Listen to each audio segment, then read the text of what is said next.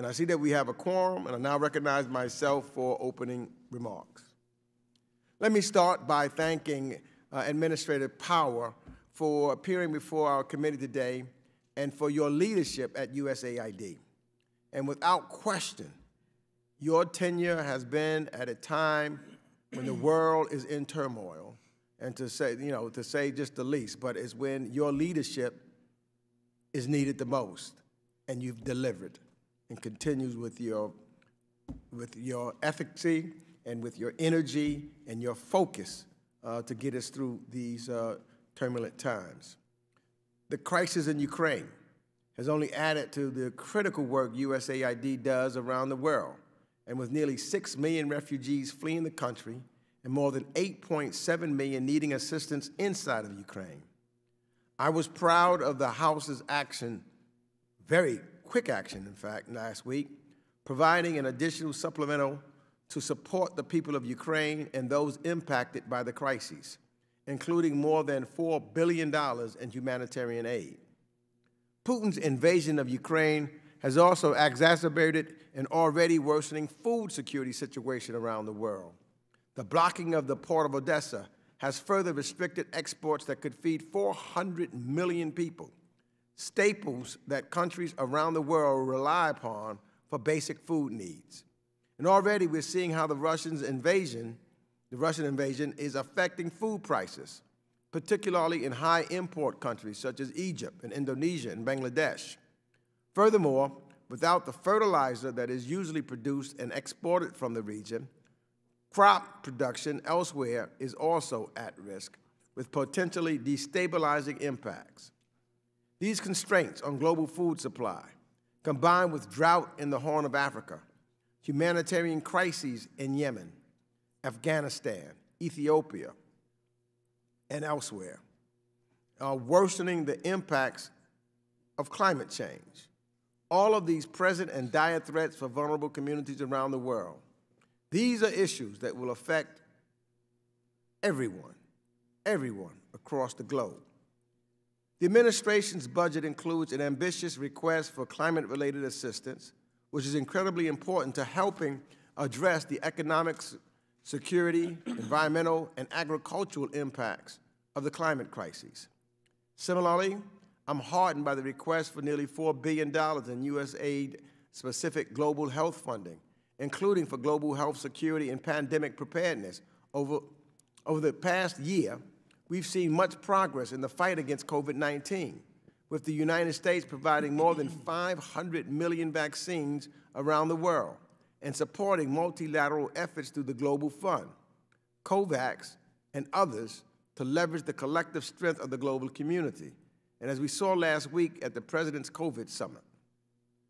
However, without more funding, we risk squandering those gains, particularly in countries that have not yet been able to make vaccines fully available and acceptable to their populations, or have vulnerable health systems. So I look forward to hearing more about the administration's budget request for global health, including how we can work together to improve pandemic preparedness and build the capacity of countries to detect, prevent, and respond to outbreaks. We must also make sure we fully empower our development professionals to be ready to meet the tremendous challenges they are working to face. They are on the front lines, working in countries with democratic backsliding, political instability, and military coups, or even just intense conflict. And thankfully, the United States has the premier developmental workforce in the world, a workforce that will be even better situated to achieve the goals of USAID as we work to improve diversity within its ranks, taking advantage of the tremendous talent that the United States has to offer. So I appreciate the efforts USAID has made in partnering with minority-serving institutions to create a more diverse pipeline into USAID's workforce. But we must also ensure that retention and advancement opportunities support diversity. This also means making sure that there is equity across hiring mechanisms, so all USAID staff have opportunities to advance and continue to serve the agency's great mission. Just as we've worked in a bipartisan manner to advance these priorities with the passage of the State Department authorization, I look forward to working with my colleagues on both sides of the aisle and the administration on a complementary effort for assistance authorities. It is also critical that USAID improves its diversity of partners that the agency works with to implement its programs around the world. Members of this committee are very interested in how this budget request advances your initiative to increase the number of local partners and deliberately build their capacity and engagement in assistance decisions and implementation. So I look forward to hearing your opening remarks, Administrator Power, and I now recognize my friend and partner on this committee, Ranking Member McCall, for his opening remarks. Thank you, Mr. Chairman, and welcome Administrator Power to the committee to discuss the agency's foreign policy and international development priorities. From the devastation in Ukraine to the continuing humanitarian crises around the world, your mission is becoming more and more critically important. It's imperative that Congress and the administration work together to understand these complex challenges and ensure the use of taxpayer dollars to advance U.S. foreign policy objectives is made. The needs around the world are really growing, as well as here at home. USAID must double its efforts to ensure rigorous monitoring, vetting, and transparency that every dollar is achieving results. You and I have had a lot of personal conversations, and I appreciate the time you spent talking to me about that very issue. As you and I both know, and everyone, the situation in Ukraine continues to deteriorate. In fact, the city of Mariupol fell just yesterday. I thought it was interesting how the Prime Minister of Greece, at a joint session of Congress, talked about how Catherine the Great brought the Greek refugees from Crimea that was then taken by the Ottoman Empire to a city that they named Mariupol, which is actually a Greek name city. So I think it was very timely today to hear from him. But it's also created a huge, extraordinary humanitarian crisis. It's been inspiring, really, to see Ukraine and its neighbors particularly Poland, offer open arms to refugees, accepting over 3.3 million innocent Ukrainians. The chairman and I have been there. The Republican leader, and I went to Romania to see their efforts, as well as Poland again and the Ukraine border. Every European nation needs to contribute to supporting Ukraine and the strong response to the refugee crisis, again, from Poland to Romania to Hungary to Moldova, which we'll be attending shortly, to Slovakia, has really been critical. Continued blockade of the Black Sea and the port of Odessa, as you and I have talked about, could have devastating consequences on the world food supply. Ukraine is a breadbasket for the world, a third of the wheat supply globally, and the failure to be able to export those commodities will lead to starvation of millions of people around the globe. This impending food crisis will exacerbate conflict and further destabilize the fragile states that we see, particularly, I think, in Africa. We must act now to address this threat. As the chairman mentioned, we passed the $40 billion supplemental of both lethal weapons and humanitarian aid at a time when I think it is most needed. But I do want to be clear, it's Vladimir Putin's actions that are pushing 40 million more people into an urgent humanitarian disaster, whether it be Ukrainian to blocking off and choking Ukraine from the Black Sea in an effort to starve them, the likes of which we haven't seen since Stalin. Ukraine starved his own people in Ukraine so many years ago. And it's really interesting to see history repeat itself and the parallels that we see to World War II. Our adversaries are exploiting these crises to advance their malign agenda and undermine the rule of law. USAID must recognize this threat and be more strategic in utilizing foreign aid as a key tool to counter the malign actions of both now Russia and China, as they are now allies in this unholy alliance that they formed and forged at the Beijing Olympics. I continue to be concerned about China and their Belt and Road Initiative. Their debt trap diplomacy efforts are saddling developing countries with unsustainable debt while securing strategic investments and gaining leverage. And on that point, Administrator, the idea that 20 African nations abstained from the UN Security Resolution, abstaining from supporting Ukraine against Mr. Putin, just shows how much of a grip the CCP has over these 20 African nations. They also use their leverage to coerce countries to break diplomatic relations with Taiwan and to refrain from criticizing China's appalling human rights violations. I know you wrote a piece on genocide in your prior lifetime, I should say. China recently blindsided both me and the Biden administration with a security pact with the Solomon Islands, which is particularly concerning, basically buying their way in to take over the very islands my father's generation liberated. These are the very same islands, again, that go back to World War II. Now they're under the thumb of the CCP. The Biden's administration's FY23 budget request undercut, I think, a deepening of engagement in the Indo-Pacific. And we have to look at the threats not only to Europe, but to Asia as this crisis unfolds. When I meet with the partners and allies around the world, I ask, why are they entering into dangerous agreements with the CCP? And they tell me because we're not there. I think we need to be on the field to win, and we need to compete. And I think your agency, along with the Development Finance Corporation, which is created by this committee, has a solemn obligation in this competition, this great generational competition that we do have, with China. It's also important we help understand that it's American generosity that's changing lives, and that's why, with Mark Green, your predecessor's request, I implemented the Branding Modernization Act to see that United States flag, when we send food and medicine, that they know that it's coming from the United States of America. For China, certainly puts their flag and raises it very high.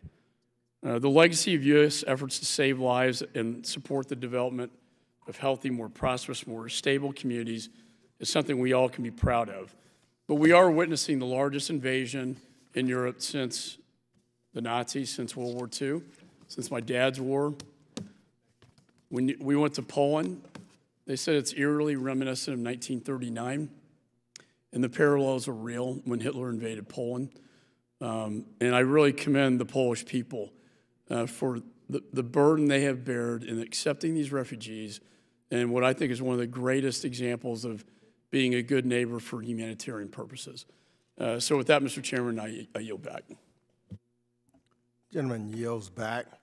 I now turn to the chair and ranking member of the International Development Subcommittee for their remarks. Chairman Castro, you're now recognized for 1 minute. Thank you, Chairman Meeks, and thank you, Administrator Power, for your important work at USAID.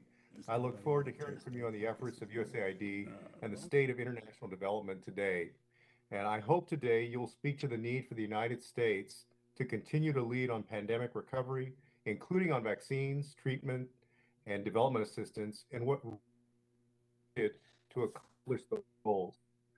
Efforts promoting globalization are absolutely essential, and I've appreciated our partnership on the issue and hope this hearing is an opportunity for you to demonstrate progress on making our foreign assistance more effective, sustainable, and equitable by working with local partners. There's much more on innovation, climate finance, and your work in the Western Hemisphere that also merit discussion. And I look forward to working together and discussing USAID's important mission today. I yield back, Chairman. Gentleman yields back. Now, I know we would hear from Ranking Member Meliotakis, but there's a special guest in the building, the Prime Minister of Greece, and they just asked her to have a private meeting with him, so she's not here. So we'll go straight to Administrator Samantha Power, who has led the U.S. Agency for International Development for over the past year. She's someone that's not a stranger to us on this committee, for she's testified before us on several occasions in different capacities over the years also. So I'm going to skip reading her extensive and dynamic biography which is so impressive, and just go straight to the administrator. You'll have time to deliver your opening remarks, and without objection, your prepared written statement will be made part of the record. Thank you so much, Chairman Meeks, Ranking Member McCall, Representative Castro, and distinguished members of the committee. I am very grateful to be here for the opportunity to discuss the fiscal year 2023 President's budget request for the U.S. Agency for International Development. I do look forward to having the chance to respond to some of what you, Mr. Chairman, and you, Ranking Member McCall, and you, Representative Castro, have raised in your brief opening statements. But if I could use mine here to frame the broader discussion that I hope we can have over the next few hours, it is no overstatement to say that right now, right here, arguably just like back in 1939, we are gathering at a profound juncture in human history. For 16 straight years, we have seen the number of people living under democratic rule decline.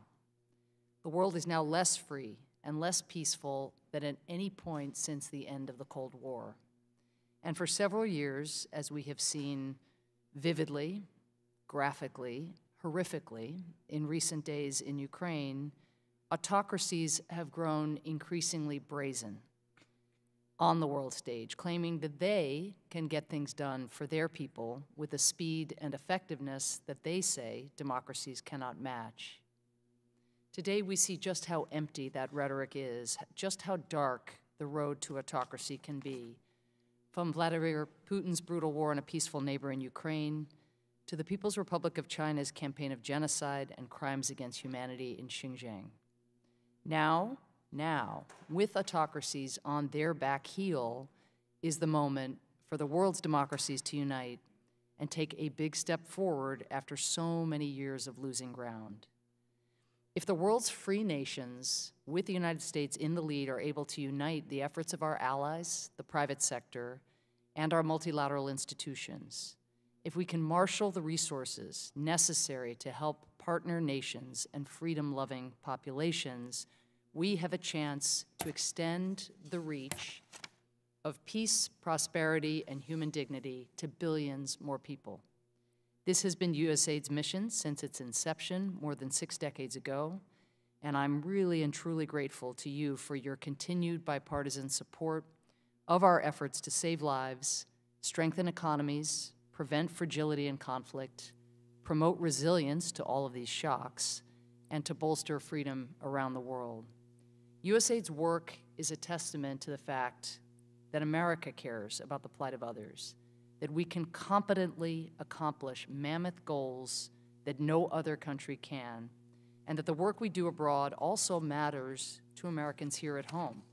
It makes us safer, it makes us more prosperous, and it engenders goodwill that strengthens alliances and global cooperation and creates a better future for generations to come. Thanks to your past support, the U.S. has helped get more than 500 million COVID-19 vaccines to people in 115 countries. We've led life-saving humanitarian and disaster responses in 68 countries, including Haiti, Ethiopia, and Ukraine. We've helped enhance pathways for legal migration to the U.S. while working to strengthen worker protections. And we've assisted the relocation and resettlement of Afghan colleagues and refugees under the most dire of circumstances, while pivoting our programming in Afghanistan to address ongoing food insecurity and public health needs, and continuing to push to keep women and girls in school.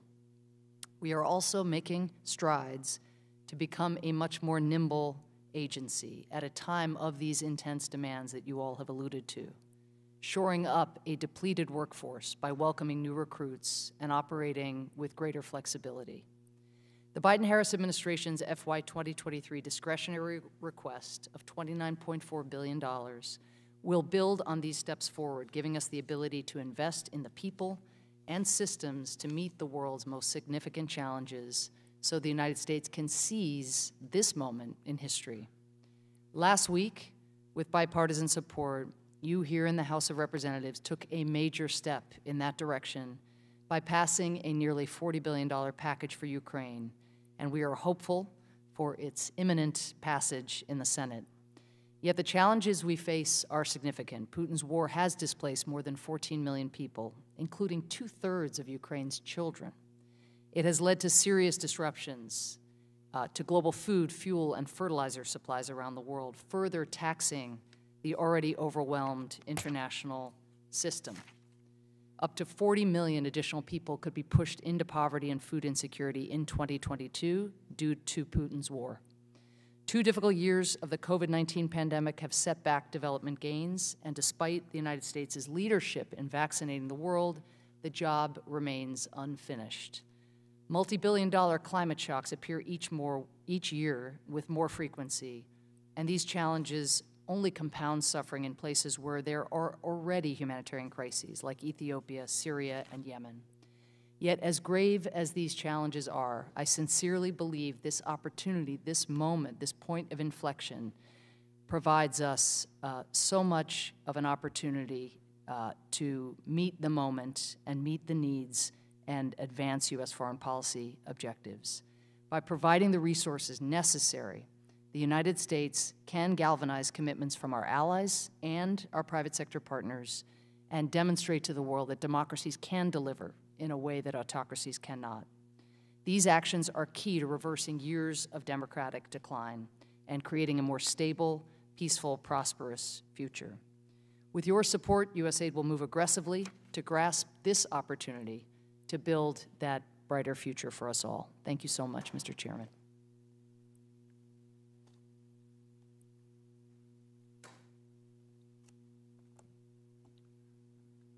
Well, I want to thank you, Madam Administrator. And what we're trying to work out here is to make sure that we keep the hearing rolling while votes are on. And so we're just paying close attention to the votes, and we're going to try to have members go in and out. Mr. Barrow will come shortly, and I'll run the vote, and then I'll get back here in time for you to go to vote, and I guess you'll work the same thing out so that we can get in. And the administrator has graciously said that she will be here to answer all of the members' questions, and we're going to try to move as quickly as we possibly can so that we don't run into the long series of votes that I think start somewhere in the area of 4 o'clock. So I thank you for your testimony, and I'll now recognize myself for 5 minutes to ask questions. And when a couple of weeks ago, I had the opportunity to go to Ukraine, and I visited President Zelensky in Kyiv. And one of the things that he was asking and talking about at that particular time was Ukraine, the rebuilding, the goal of rebuilding Ukraine in a post-war scenario, both infrastructurally and institutionally. So I was wondering if you were considering ways for USAID or for partner agencies around the world to do just that. Thank you, Mr. Chairman. I'll be brief on this because I think the discussions are quite preliminary. Our overriding premise with regard to discussions of reconstruction and the best way forward is to follow the lead of the Ukrainian authorities. They themselves, I believe it was just last week, have released a kind of notional structure, internal kind of interagency structure for how those plans are being developed. I, in the last 2 weeks, have spoken with the Minister of Social Services or Social Protection, the Minister of Agriculture, and the Minister of Health to get an early glimpse into how they are thinking about, even right now, building back better, not just doing temporary repairs, but for example, in the health ministry, building back health structures that have been destroyed. We know that more than 200 medical facilities have been destroyed by Russian attacks. How to build them back in a manner that then advances the health system from where it was before. So I think the discussions are preliminary. I will say Europe has come forward and already made very clear that they intend to dedicate significant resources to this cause. So we also, of course, want to leverage whatever we do to make sure that our partners are contributing significantly. I think that's already happening in the humanitarian and the development space. But reconstruction, of course, given what's estimated already to be about $270 billion in damages, that's going to be a very significant set of investments. Fact of the matter, you know, some was talking, I don't know, I'll just ask this question anyways. You know, I guess this is the 75th anniversary of the Marshall Plan, which helped Europe to stay together. And so I'll just ask the question, what do you think? Do you have any thoughts about similarly a Marshall Plan for Ukraine? Well, I think it's one tribute, and Ranking Member McCall spoke about his father and World War II. It's one tribute to the success of the Marshall Plan that the European Union is very likely, again, to be driving and investing, driving significant reconstruction efforts and making very, very significant investments. I think where we would look, Mr. Chairman, as the Ukrainians develop their planning, is to stay in constant dialogue with you about what we might mobilize. I would note that the international financial institutions, the multilateral development banks, are going to be a big part of the equation. And right now, again, our emphasis is on getting markets up and running, because with territory liberated from Russian hands, in addition to reconstruction, people are actually willing to live in really difficult circumstances just to be near their homes, their schools, in their communities. And so we need to make sure right now that we're supporting them in that fashion. But it's going to be a big job. Switch real quick because it's important. You know, there's a report that 1 in 5 women report experiencing sexual and gender-based violence in humanitarian emergencies. And sadly, we've seen that crisis around the entire world. And we must ensure that the protection services, including counseling, safe spaces for women and children, protection against gender-based violence, and reducing the risk of human trafficking are available in these places, in these spaces. So can you speak to the importance of USAID's Safe from the Start programming to support protection for populations in places like Ukraine or Ethiopia or Afghanistan? And let me also add, secondly, this huge global food crisis being exacerbated by Putin's war in Russia, again, will increase the likelihood of GBV for women and girls in food-insecure population. And so is the administration's budget sufficient in ensuring programming with robust and that is robust and comprehensive? And how does this funding differ from previous enacted levels? Well, I hope we'll have time to talk at length over the course of the hearing about the global food crisis and the impacts of Putin's war on very specific circumstances in different countries. But in the brief time we have left here in this exchange, let me speak, if I could, to the first part of your question. Since I'm the chair, you'll have a little bit longer to answer. Oh, do I? Do I have longer? Okay. So then I'll take each in turn. So on sexual and gender-based violence, just to say, it is horrific. It is, as you've described it. You know, again, it'll take time to get the documentary record on all of this, or to have processed all of the complaints and all of the testimonies of women and girls who have suffered sexual violence. But it is as systematic and prevalent as anything that I have seen in what is now a nearly 3-decade career of documenting atrocities, including rape and sexual violence as a weapon of war. I think there are a couple different aspects to the response. I think one, and we won't go into it here, but the war crimes and atrocity documentation, making sure that evidentiary record is built, first sent to the Commission of Investigation that was set up at the UN Human Rights Council. The ICC has said it's opening up an investigation. There's domestic prosecutions where the Ukrainian domestic prosecutor general is building cases and files already. All of that needs to go there. But what you focused on is so important, which is the psychosocial, the trauma, the healing, the recovery. And there, you mentioned some of our programming. We're also supporting a hotline, an anti-trafficking hotline that was used before the war, but now, unfortunately, is seeing much more activity. Just last week, I think we trained Ukrainian psychiatrists in how to deal with IDPs and these new internally displaced persons and the new issues that they are reporting having suffered, even as they were being displaced from their homes or as survivors of sexual violence.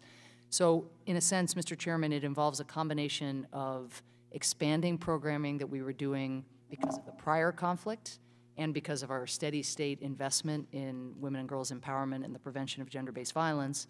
But then as these large international organizations and others come in, to make sure that they have protection services as part of their mandate. So not just food, water, medicine, all of that is essential, but also that they are able to meet the needs of women and girls who've gone through these horrors. Thank you. Let me now yield to the ranking member, Mr. McCall. Thanks, Mr. Chairman. You know, on the issue of war crimes, the chairman and I passed almost unanimously a war crimes bill.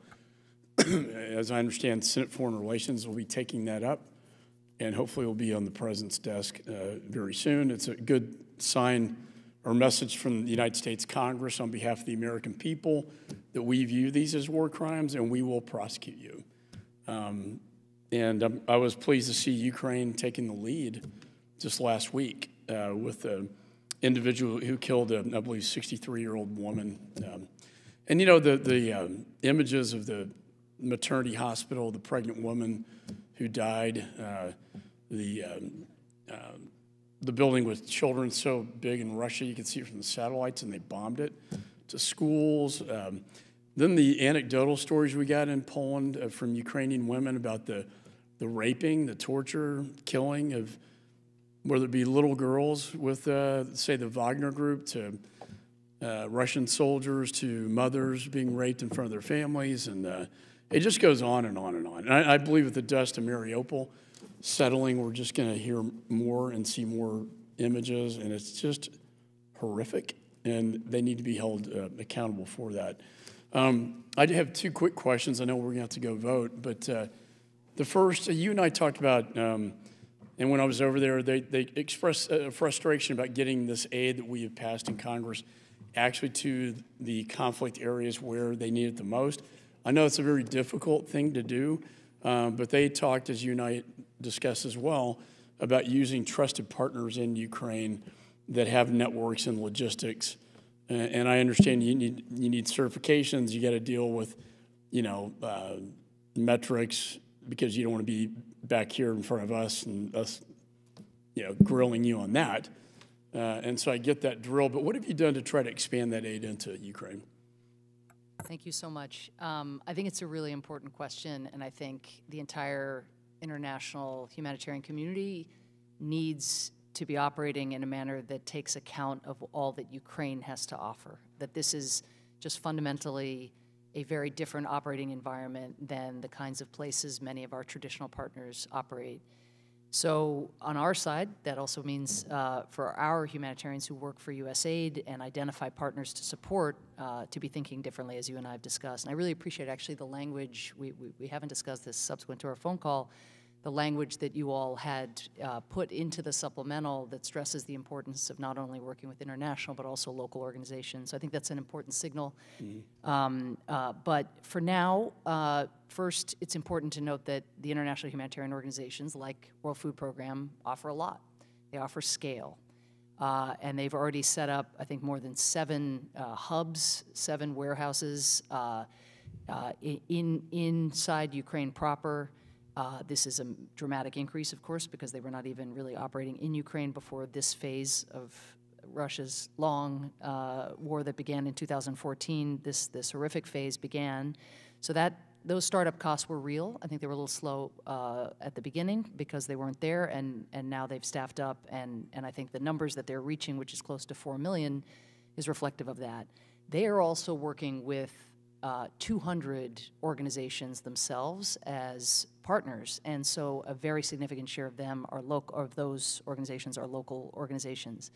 Second, we have just last week finalized an agreement with an international NGO basically to oversee a consortium of local organizations, and that'll be about $120 million, not the kind of scale of resource we invest in the World Food Programs or the UNICEF's, but I think these organizations will have lower overhead. They will reach parts of the countries that the international organizations are not yet present, and I think you'll start to see a real return on that. There are also organizations, last thing I'll say just quickly, because I know they have such a constituency up here, organizations like World Central Kitchen. Even though we are not funding them at the moment, they are such a visible manifestation in the spirit of your branding initiative, sir, of the American people's generosity, we are looking forward and thinking through, in addition to all of the support they're getting from the private sector, is there more that we can do to partner with them? For example, as we work with the Ukrainian Minister of Agriculture in our traditional development lane, is there a way to work with an organization like World Central Kitchen as they now move into the business of actually trying to get seeds to farmers for the next planting season? If I could just close, as my time is going to expire, and thank you for that. I also, I met with David Beasley, and I've dealt with him a lot. He has a lot of credibility on the Hill on both sides of the aisle in the World Food Program. So I'm glad to hear you invoke that organization.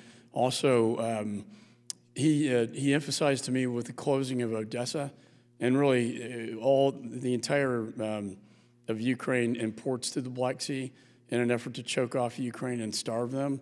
They can't export their wheat. So when we were in Romania, for instance, we were trying to find a way they could truck, because the gauges don't work on the railroad, to truck it to Romania, to the NATO port we were visited, and then the Russians bombed the railroad bridge to stop that. And I just worry, and I know my time's expired, but perhaps you and I can talk offline. What is this going to mean in terms of global food shortage and supply, particularly in African nations like in Egypt? What's it going to mean for the world? And I think you're going to see famine and you're going to see instability as a result of that. When people say, why is Ukraine important? That's why it's important. It's also important because President Xi's looking at Taiwan. That's important to me and our foreign nation adversaries. It's also important because of energy, but it's also important because a third of the global wheat supply comes out of there. And so I know my time's expired, but would love to get your take on that as well. Great, thanks. The gentleman's time has expired. Let me go ahead and recognize myself for 5 minutes of questions. We are rightfully so talking a lot about how Putin's invasion of Ukraine has disrupted global food supplies. Prior to the invasion, though, we knew we had a massive food insecurity, water insecurity crisis in the world, and we will post-invasion. And I know USAID has been focused on feed the future and real investments here, but I do worry with increased with climate change, a warmer planet, the massive displacements of individuals are going to continue to impact these fragile states. So a couple questions. My home institutions, the University of California, Davis, and they benefit from being one of the 21 innovation labs that USAID partners with in terms of academias. I'd be curious, one, how the administration's budget is looking at utilizing the expertise that our academia has and universities like UC Davis. And then a second area that I've been spending a little bit of time delving into is alternative proteins and some of what's happening in that space in terms of taking bio-waste and so forth, fermenting it and so forth. And thinking about, right now the technologies aren't at a price point where you can go into Africa and work with communities, but I think that is all coming because the investments going into some of the alternative protein, alternative food spaces, potentially, the reduction in water utilization, the ability to take, bio-waste and turn that into food, and the reduction in the amount of water that you have to use. And I'd be curious if this is a space that USAID is looking at partnering with academia, but also funding programs abroad. Thank you, Congressman.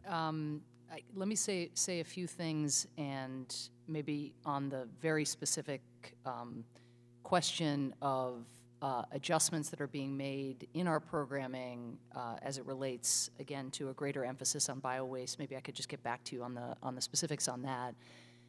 But first, just to come back to the premise of your question, which is so important, which is there was a food and even imminent famine crisis before Putin's invasion of Ukraine.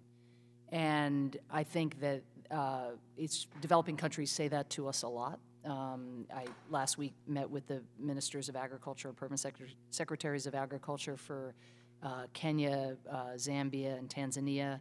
And, you know, we are in the scrum with them just trying to figure out, okay, what are the adjustments we can make if we already have a Feed the Future program on the ground. Now, with the supplemental potentially securing imminent passage, it gives us the opportunity to work side by side with them and allow their own country planning and their articulation of urgent needs to help us work with others in the interagency to figure out if Senate willing, you know, how that additional $760 million in food security resources could be spent. And that's, again, built on top of our Feed the Future programming. I think Feed the Future's investments in those research organizations are key. I will say there's usually a little bit of a lag between what you hatch, you know, in a university lab room and what you're able to get into the capillaries of the international system. It goes without saying. But already, you know, on issues like precision targeting of the fertilizer that is out there. We know that Russia and Belarus contribute 40% of the world's fertilizer, export 40% of the world's fertilizer. That's a problem. There was a problem before the invasion insofar as supply chains were screwing up the export of those fertilizers in any event. But working, for example, I heard today about a program in Ethiopia where we have managed to work with farmers in select areas to get 80% more grain out of the fertilizer that they are using. It turns out there's just a lot of inefficient use of fertilizer in countries that have had adequate supply in the past. Well, now, when there isn't adequate supply, that has to be the learning there, and again, the targeting of that fertilizer and the efficient use of that fertilizer has to be accelerated. I think the organics are great supplements. Nobody wants to be dependent for fertilizer on single sources, and I think export vulnerability has been exposed in this crisis, just as it was in different domains during the pandemic. But, you know, thinking through what the right diversified portfolio, you might say, of fertilizer is for any country, which might include, you know, compost or manure or something in the moment, but ultimately is going to need the scale of chemical fertilizers as well. Great. And I noticed my time's expired, so let me recognize my good friend, the gentleman from Ohio, the ranking member on the Subcommittee on Asia and the Pacific, Mr. Shabbat. Thank you very much, Mr. Chairman. And let me apologize, Madam Administrator, for members going in and out of here. As you know, we've got votes going on the floor. Some of us have meetings out in the hallway at the same time, so it's been a bit chaotic. So I apologize for coming and going myself as well. The U.S. is, I think we all know, the most generous donor nation on the globe, contributing hundreds of millions of dollars, really billions probably, to many causes, hopefully with the goal to make the world a better, more stable place. Unfortunately, the world is probably becoming even more dangerous, as I think you mentioned in your testimony, in your opening statement, and our share of global GDP is decreasing. So in the future, we aren't likely going to be able to continue to cover as much ground as we used to, at least financially, relative to giving aid, that sort of thing. Can you give me some examples of discussions that the administration, you or others in your capacity have had with either our allies or our partners on sharing that burden, and some examples where other countries have picked up the slack? Congressman, it's such an important question. It's something also that really hits home with me because in my prior life, I was UN ambassador and spent much of my day, every day, trying to leverage what we did to catalyze contributions from others. Let me give you a couple positive examples. Germany, I had an exchange a minute ago with Ranking Member McCall about the World Food Program, which I think has a lot of support up here on the Hill rightly. Germany, back in 2012, contributed $150 million annually to World Food Program. Today, that number is $1.4 billion. They're also, of course, making contributions through the European Union as well. It's complicated for European countries because they have to, they give bilaterally, but also give through their European Union share. That's one example. I would say that while much is made of China's investments in the international system through the Belt and Road Initiative, much the challenges associated with that in terms of debt traps, the lengthy and often the inadequate oversight, the inadequate environmental protections, all the rest, but a lot of money spent in developing countries, not a lot of investments commensurate to growth in GDP in international institutions, apart from where there's an assessed contribution where it's automatic in terms of GDP and GNI. Thank you. Let me, if I could just stop there, because I've only got 2 more minutes ago. I wanted to get another question, and Sure. I appreciate your response. And you know, relative to China and the Belt and Road Initiative, I think, you know, we all know, and as you mentioned, the debt trap, many countries, you know, end up signing on to something they probably didn't at the beginning really understand what they were getting into.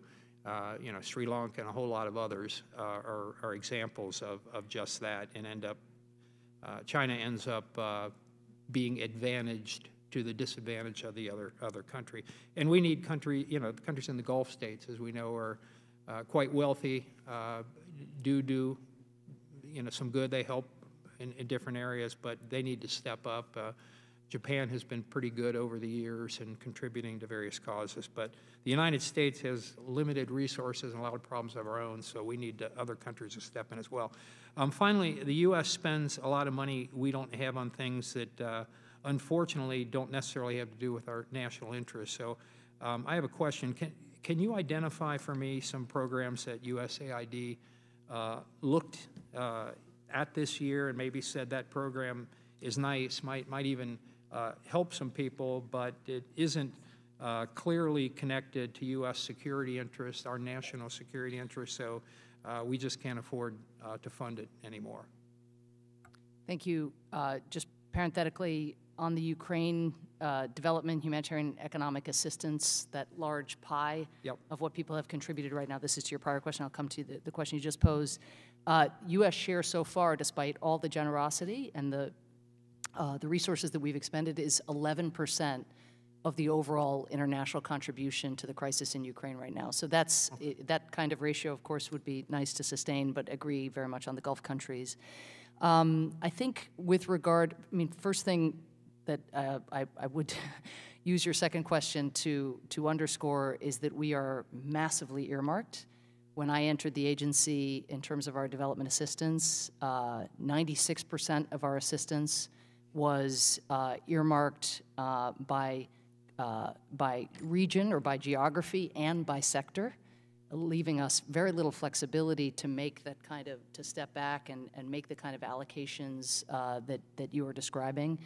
I think that in every country where we work, I'll give you an example, in Central America, Northern Central America, as we've seen corruption revelations now from Guatemala, El Salvador, et cetera, we've just cut off funding to, for example, the Supreme Court, the Attorney General's office, to those bodies we were working with, thinking that we could make progress on the rule of law. But once we saw the rule of law itself being violated by those institutions, we stopped those programs and actually began to channel some of that funding to independent media and civil society organizations who are watchdogs of those institutions themselves. So that's one example. I'm happy to follow up with you with other examples. Thank you very much. My time's expired. Go back. Thank you.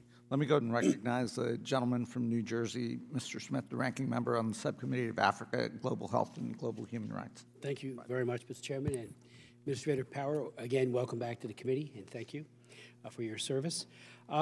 Just on the issue of human trafficking, especially now as it relates to the Ukraine and surrounding areas, at least 3 or 4 times a week, I'm in touch with people who are on the ground. I've been part of hearings as the special representative for the OSCE EPA for human trafficking. I'm talking to ODIHR and all the others that are involved in this. And there's obviously a serious exploding problem that I believe is only going to get worse.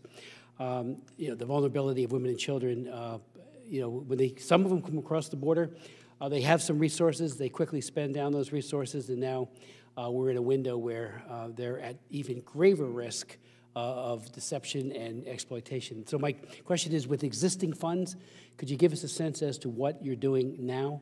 And with the almost near certainty that you'll get about $4.3 billion when the $40 billion is approved by the Senate, maybe as early as should have been done already, but by, say, Thursday. I know you're planning, and you'll get back to us, I'm sure, within 30 days with what you're doing, but there's got to be some very aggressive planning going on how to mitigate this harm, especially to women and children. And secondly, if I could, you might recall, I was the prime author of the Iraq and Syria Genocide Relief and Accountability Act of 2018. And after chairing 7 hearings on the lack of response to those fleeing ISIS, particularly the Chaldean Church and the Yazidis, this is years ago, of course, the money was then provided, and we also established in the bill the new partnership initiative. I'm wondering how that is being implemented. And if you could, for the committee, explain why Iraq's persecuted Christian community in the Nineveh Plain was dropped from the USAID OTI Iraq Resilience Project in October of 2021. The Nineveh Plain, also traditionally home to a number of Yazidi individuals, was the only geographic area dropped, meaning that, and I found it puzzling and mind-boggling. I have been there, particularly visiting with the Christians who fled ISIS, and if you could give us an insight into that, and hopefully the concern is that those communities be supported. Thank you, Congressman. I'm going to have to get back to you, if I could, on your last question in terms of, being this group being dropped from a specific program. I've just got to get back. I'm happy to do it by phone. Please do. And not at the staff level. I know how important the issue of religious protection, religious freedom, have long been to you and certainly are to me. So let me look into that. And the larger Iraqi funding questions that you're referencing. If I could speak to the protection crisis, the exploding protection crisis that you're describing. First, USAID on human trafficking over the last 20 years, as I understand it, has spent about $340 million in programming, a lot of that leadership and perhaps some of those earmarks and directives have come from you, but this is incredibly important programming. However, this is a new crisis that creates new challenges that requires new structures. And I think that we all know, and many of us, again, have visited the border countries. I visited Slovakia, Moldova, and Poland a couple times since February 24th.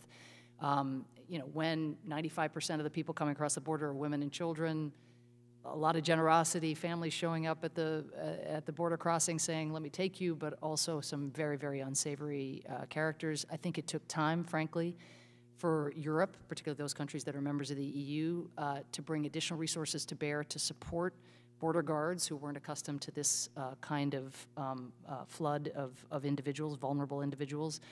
I think we, USAID, and PRM is at the State Department, of course, funds the refugee assistance part of our portfolio. But USAID within Ukraine, we have spent of the roughly $400 million on food, medicine, water, repair, shelter, and the like. Around $25 million on protection assistance. But in some ways, just focusing on the humanitarian, and that would go to organizations like UNICEF and others who are setting up, programs and shelters and the like for internally displaced, because that is USAID's jurisdiction here. But through our development assistance, we are training Ukrainian psychiatrists and psychologists about how to talk to women and girls who've experienced something like human trafficking or just displacement and the ravages of displacement. We have set up a hotline inside Ukraine and spent a good degree of development resources. I get you this specific number. It doesn't do you any good to have a hotline if nobody knows what the number is. So actually creating PSAs and ensuring that advertisements for that number arrive on people's cell phones or that they can see billboards, pamphlets, and the like. So the infrastructure was there before the war. We had made investments in the fight against human trafficking, but now we just need to scale them to an extent that again, was not contemplated before. Combining our traditional programs and using those structures and those partners that we have long worked with, but with the generous infusion of assistance, not just the $4.3 billion that you rightly pointed to, but also in our development programming that's about strengthening Ukraine's capacity also to deal with this, which is an issue well beyond this conflict, even if, as you say, it has exploded during this conflict. Thank you. Look forward to following up. Great. Absolutely. Let me now recognize the gentleman from South Carolina, Mr. Wilson, the ranking member on the Subcommittee on Middle East, North Africa, and Global Counterterrorism. Hey, thank you, Congressman Barra, and Madam Administrator, Madam Ambassador, thank you so much for your service. The United States Agency of International Development, Congressman Steve Chabot is correct. It actually reemphasizes the generosity of the American people, which is unparalleled in world history. And then your service is so important because I've seen it firsthand. I've had the opportunity to visit at Tacloban, Philippines, the recovery efforts from a super typhoon. I've been to Muzaffarabad, Pakistan, to see the recovery efforts of an earthquake, to provide a U.S. Marine field hospital for females. I've seen the refugee camps in Jordan, Sudan, and then I'm really grateful in visiting villages in Guatemala, the extraordinary efforts that you perform along with the World Food Program with Governor David Beasley. So over and over again, what you're doing is so important. And then also, it was so inspiring to me every time I went to Afghanistan to see the schools being built for girls, the bridges, the improvements of life. And it's just so sad to me that that has now been abandoned and the people are left behind. But with that in mind, looking to the future, and sadly with Putin's war, we have the illegal occupation of sovereign Ukraine, and we witnessed the proliferation of disinformation from Putin. And I really appreciate very much Chairman Greg Meeks, Ranking Member Greg McCall. The most recent aid package, the largest aid package in the history, as I'm aware of, almost in the world.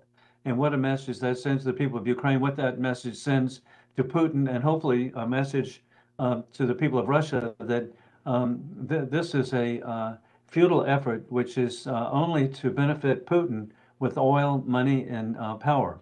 But with that in mind, what is USAID doing to counteract the disinformation? And are there any specific programs to help our allies of Moldova and Georgia?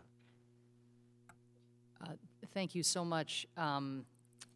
So in short, the first Ukrainian supplemental, and we'll have to work through the details of what we will do if we are so fortunate for the Senate to pass the second supplemental. But on the first, we have allocated about $230 million.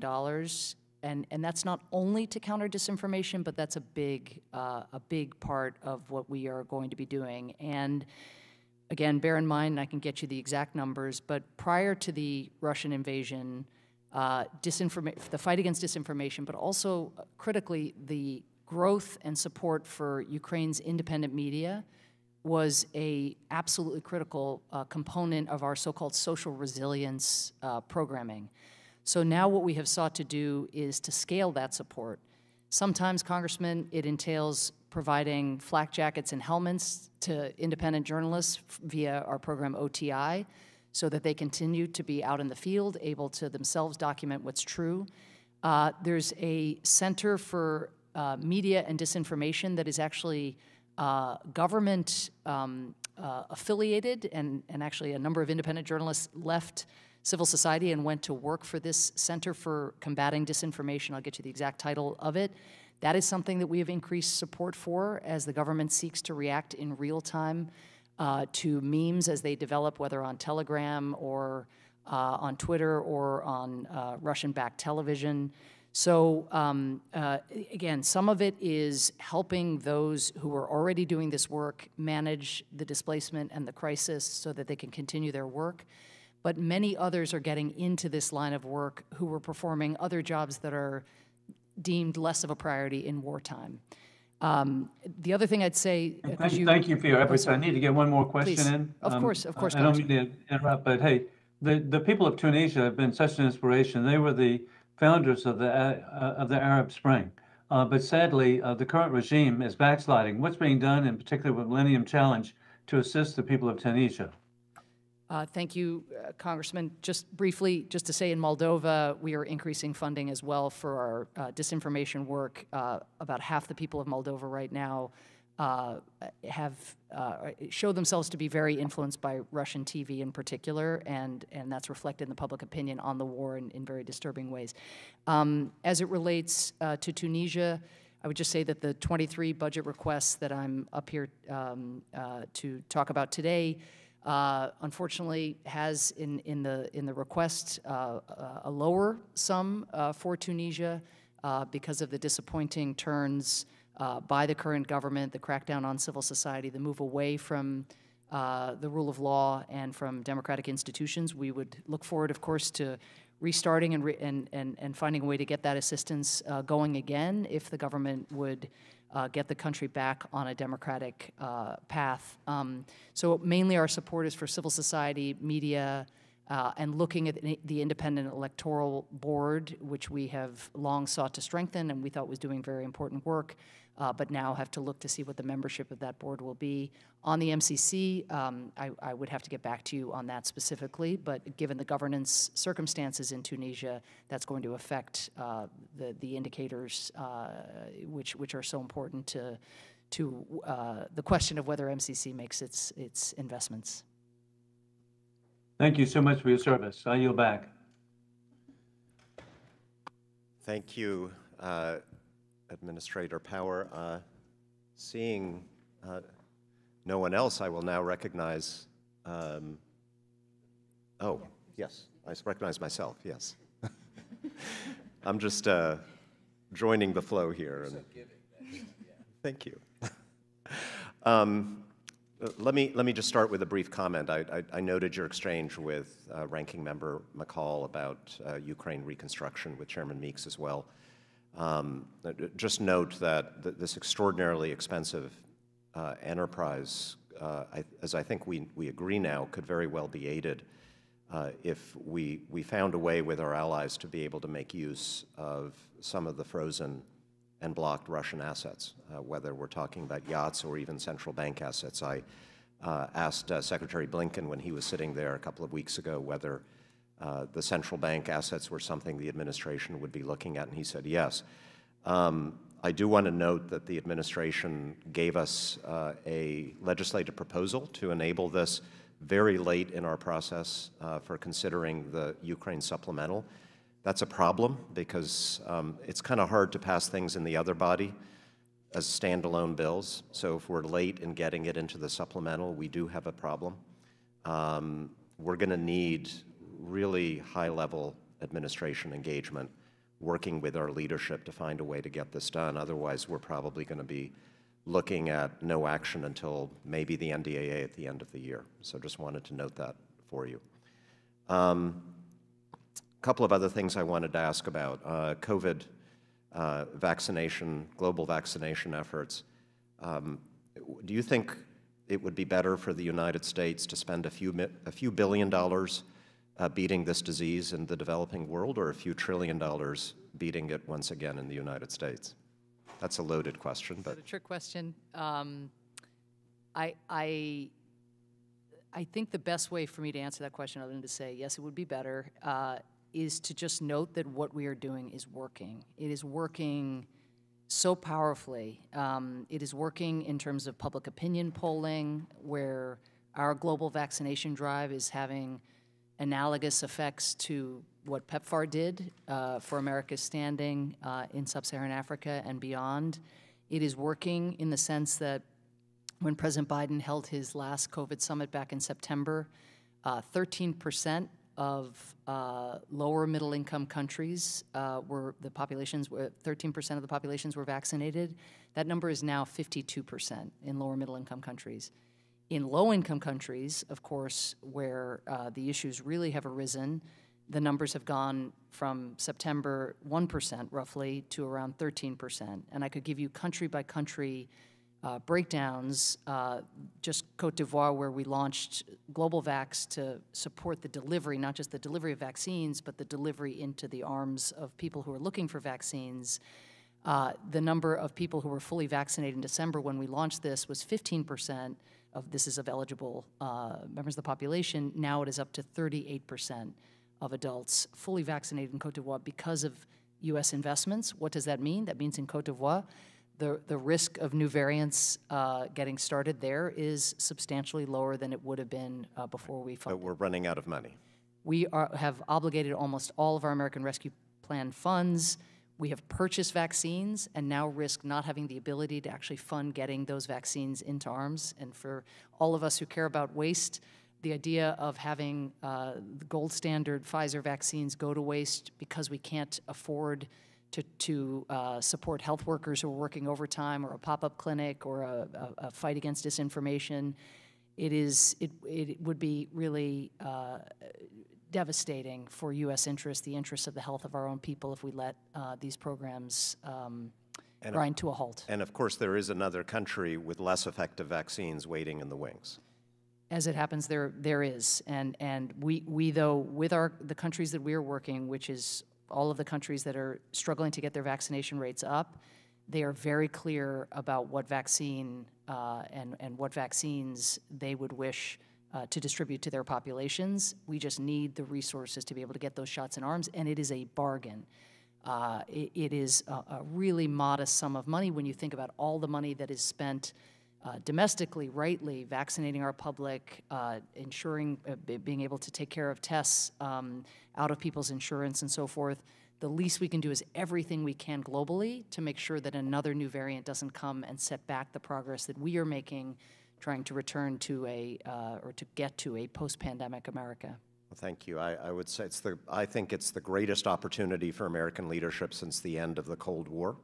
We've done a lot. We haven't done enough. It would be absolute travesty if we allowed China to step in because the United States Congress is unwilling to spend a few $1 billion to do something that saves us trillions of dollars in terms of our own economy and the global economy. With that, I will call upon Representative Scott Perry of Pennsylvania for 5 minutes. Thank you very much, Mr. Chairman. Ambassador, thank you for being here. Forgive me for using the way back machine here, but there's something that's kind of sticking with me that I never got answers on that I'm just curious about.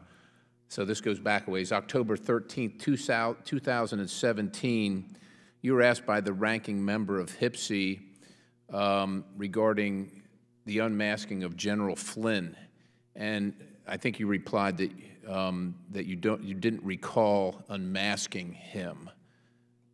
Since that time, obviously a lot of time has elapsed. Do you seek to correct that at all? Only from the context that from our records here, you unmasked him 7 times in a little over a month-and-a-half period of time.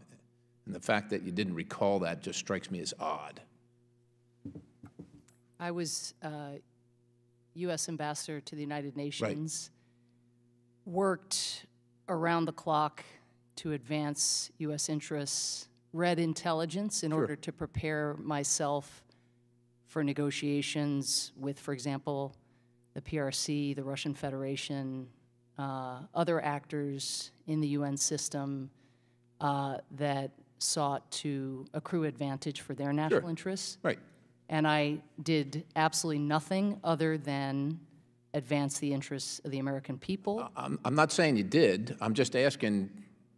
I'm not going to seven discuss, times. You don't remember it all. I am absolutely not going to discuss intelligence. I'm not asking you to discuss intelligence. I'm asking you to discuss. You are absolutely asking. No, I'm asking you to discuss whether you remember, because you said you didn't recall. It says, I don't recall making such a request, but yet you unmasked General Flynn 7 times in about a month and a half, from November 30th to 11 January. So that's about a little less than a month and a half. And I'm just trying to clarify whether you remember now or you still don't remember ever doing that. I think it'd be helpful. I'm not sure if you've had the chance to be briefed by the intelligence community about the process by which individuals who are members of the executive branch and I believe the legislative branch review intelligence, reveal intelligence, the question of how, for example, the identity of U.S. citizens that appear in intelligence get disclosed. I am familiar. It is not a principle.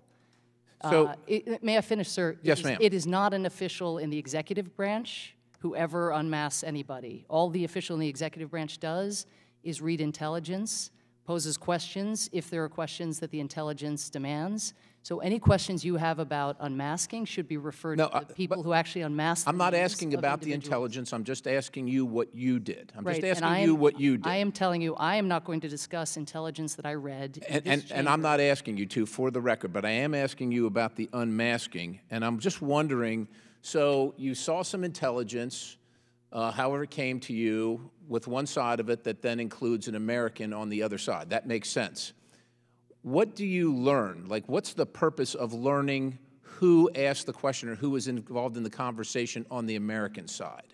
I'm not going to refer to any specific piece of intelligence. I'm not asking you to. I will say... No, just tell me generally. I will, yeah, exactly. Okay. I will say generally that when one reads intelligence, questions may arise where it is important to understand what it is that it is on the page. And in the event there is something that you are reading that you cannot understand, where you literally cannot understand the content of what you are reading that you think might be important to do your job, only to do your job, not because of anything to do with anything other than representing U.S. interests, in my case at the United Nations. Occasionally you pose a question to the intelligence community in order to understand the intelligence you are reading. Okay, so there is no stray motive. There is no ulterior anything. It is a desire to understand what you are reading. Mr. Perry, I want to let you know this is a HVAC hearing, no, I understand, not a Mr. Chairman. HIPSI hearing. I understand. And this hearing, the purpose of this hearing is for the budget questions in dealing with USAID. So I want to make sure that your questions are relevant to the issues of which this hearing has been called for. And it sounds to me from just walking in and listening that we are at a HIPSI hearing.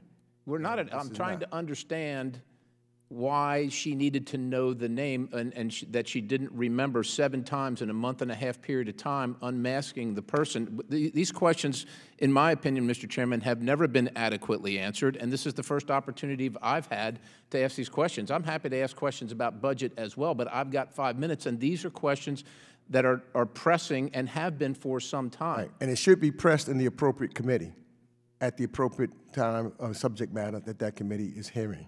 So if you're not a member of said committee, you never have an opportunity to represent the folks back home that are your bosses to ask the question that they wish to ask. That's the position of the committee? The committee is that we want to make sure that we are dealing with the relevant subject matters of which this hearing was called and which the witnesses were asked to testify.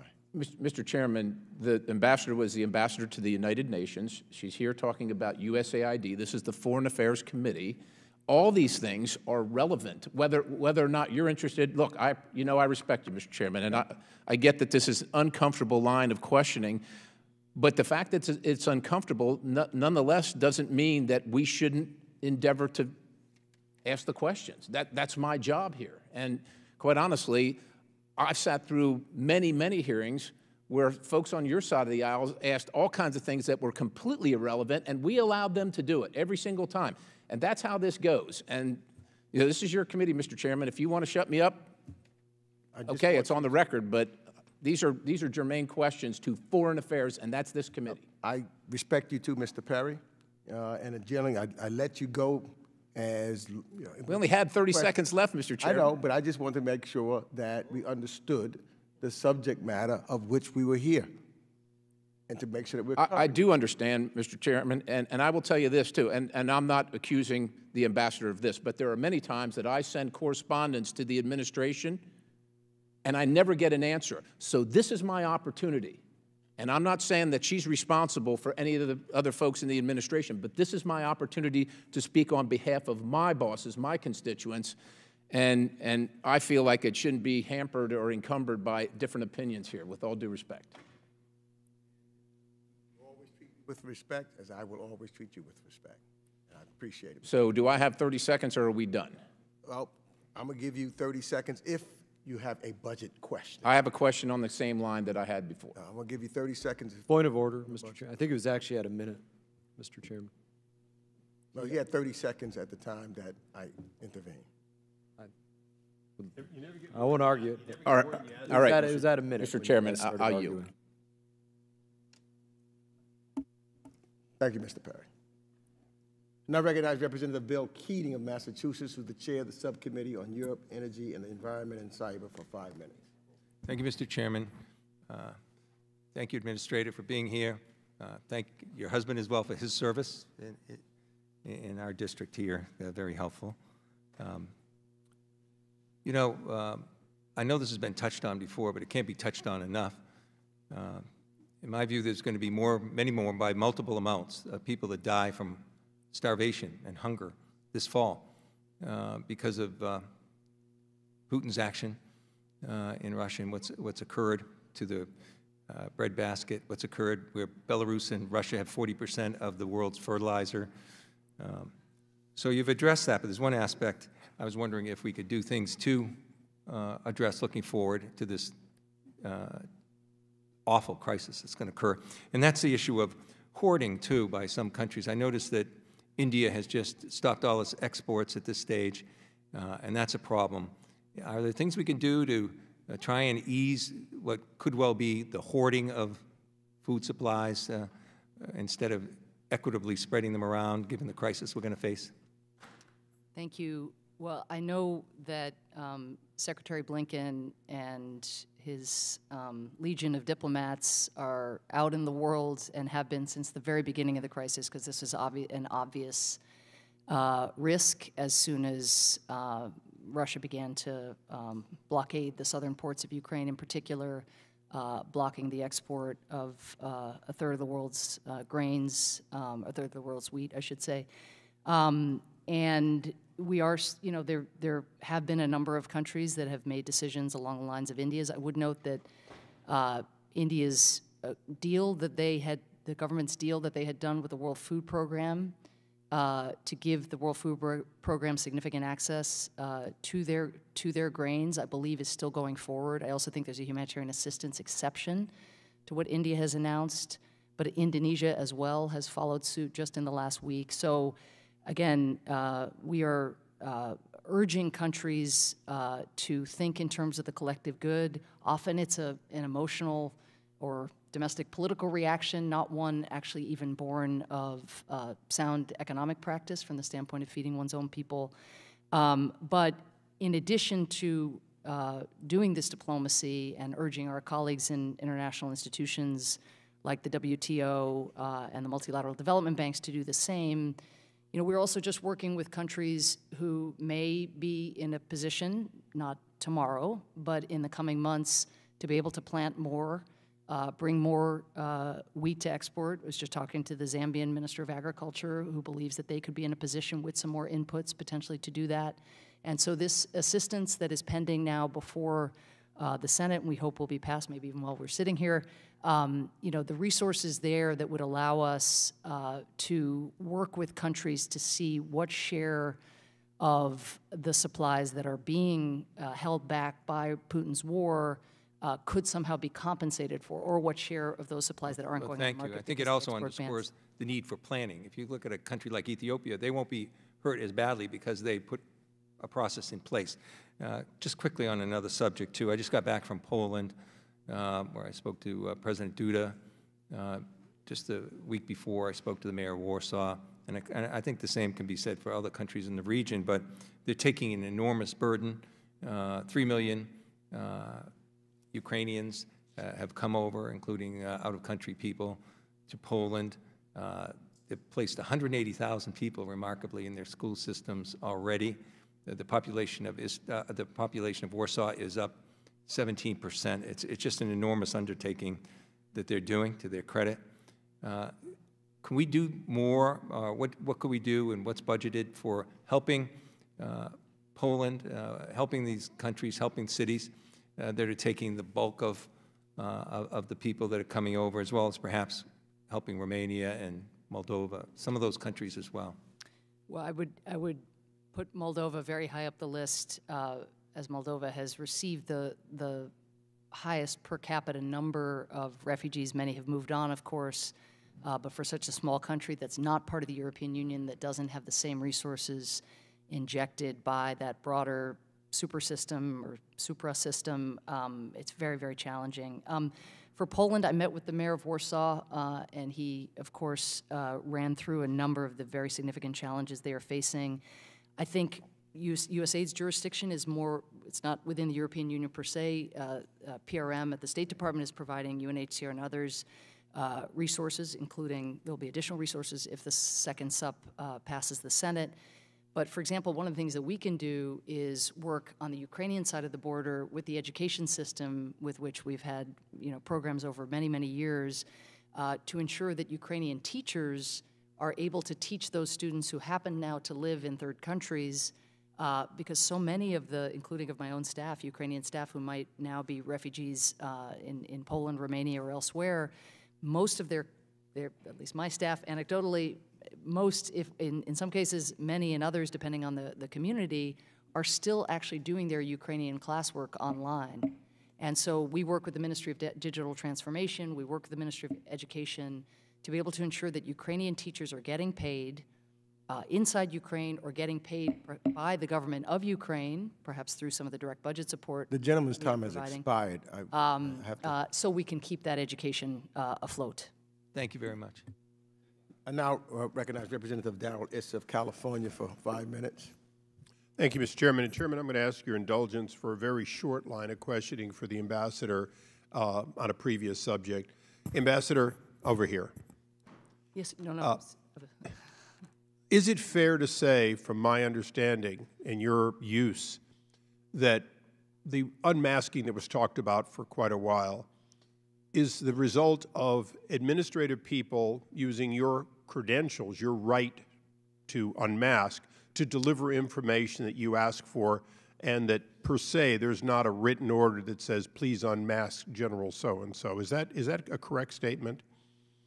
I am so hesitant to answer this question because it really is not the appropriate forum. But no, yes. But the short answer is yes. Okay, that's all I wanted. Yes.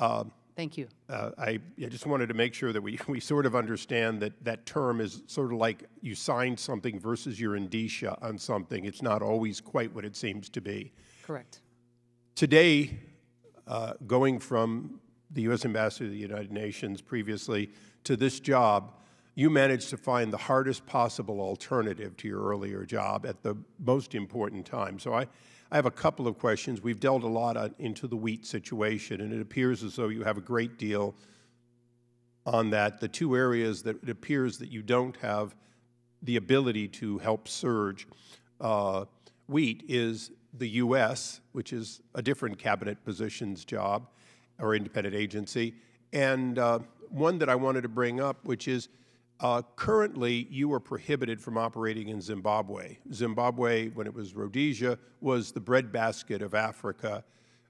If this committee were to relook at, and the administration were to relook at considering that question, do you see potential for USAID to operate in that country, at least to the benefit of their ability to produce and feed themselves? I've been to that country and I've seen the effects of 3 decades plus of dictatorship.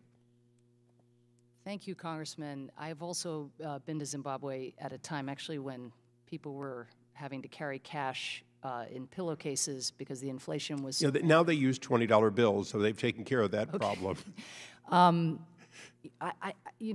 am, and our agency is driven by the humanitarian imperative, and the needs in Zimbabwe are going to be acute.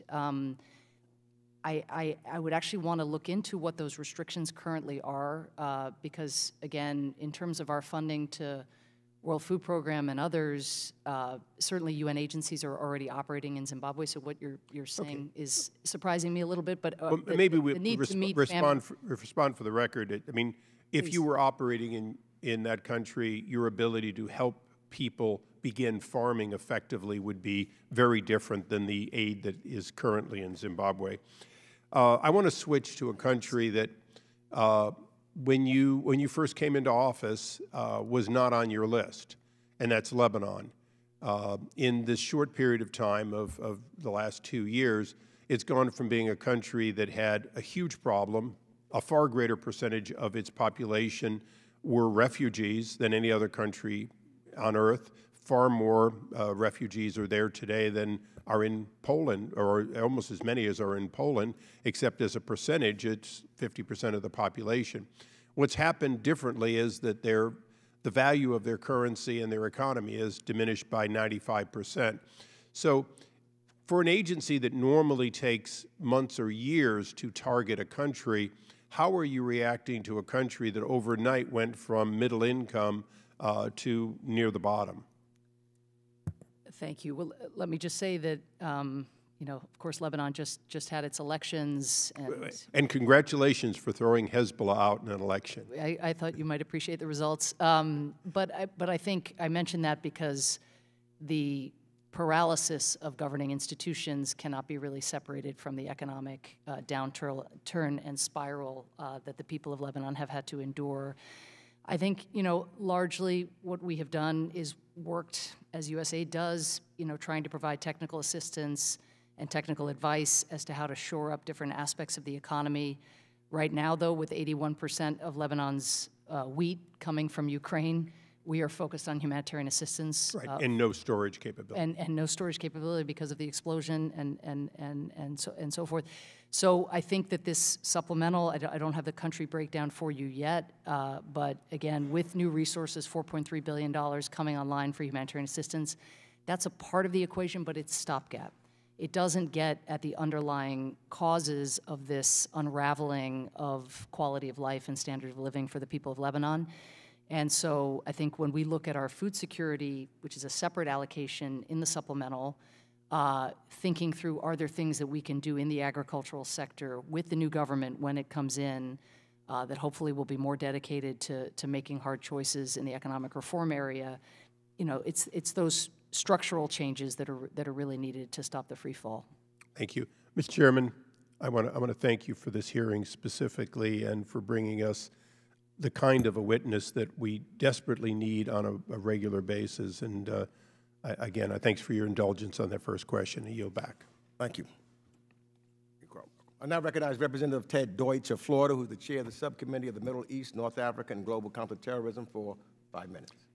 Thank you, Chairman Meeks. I join Mr. Issa in praising you and our witness today.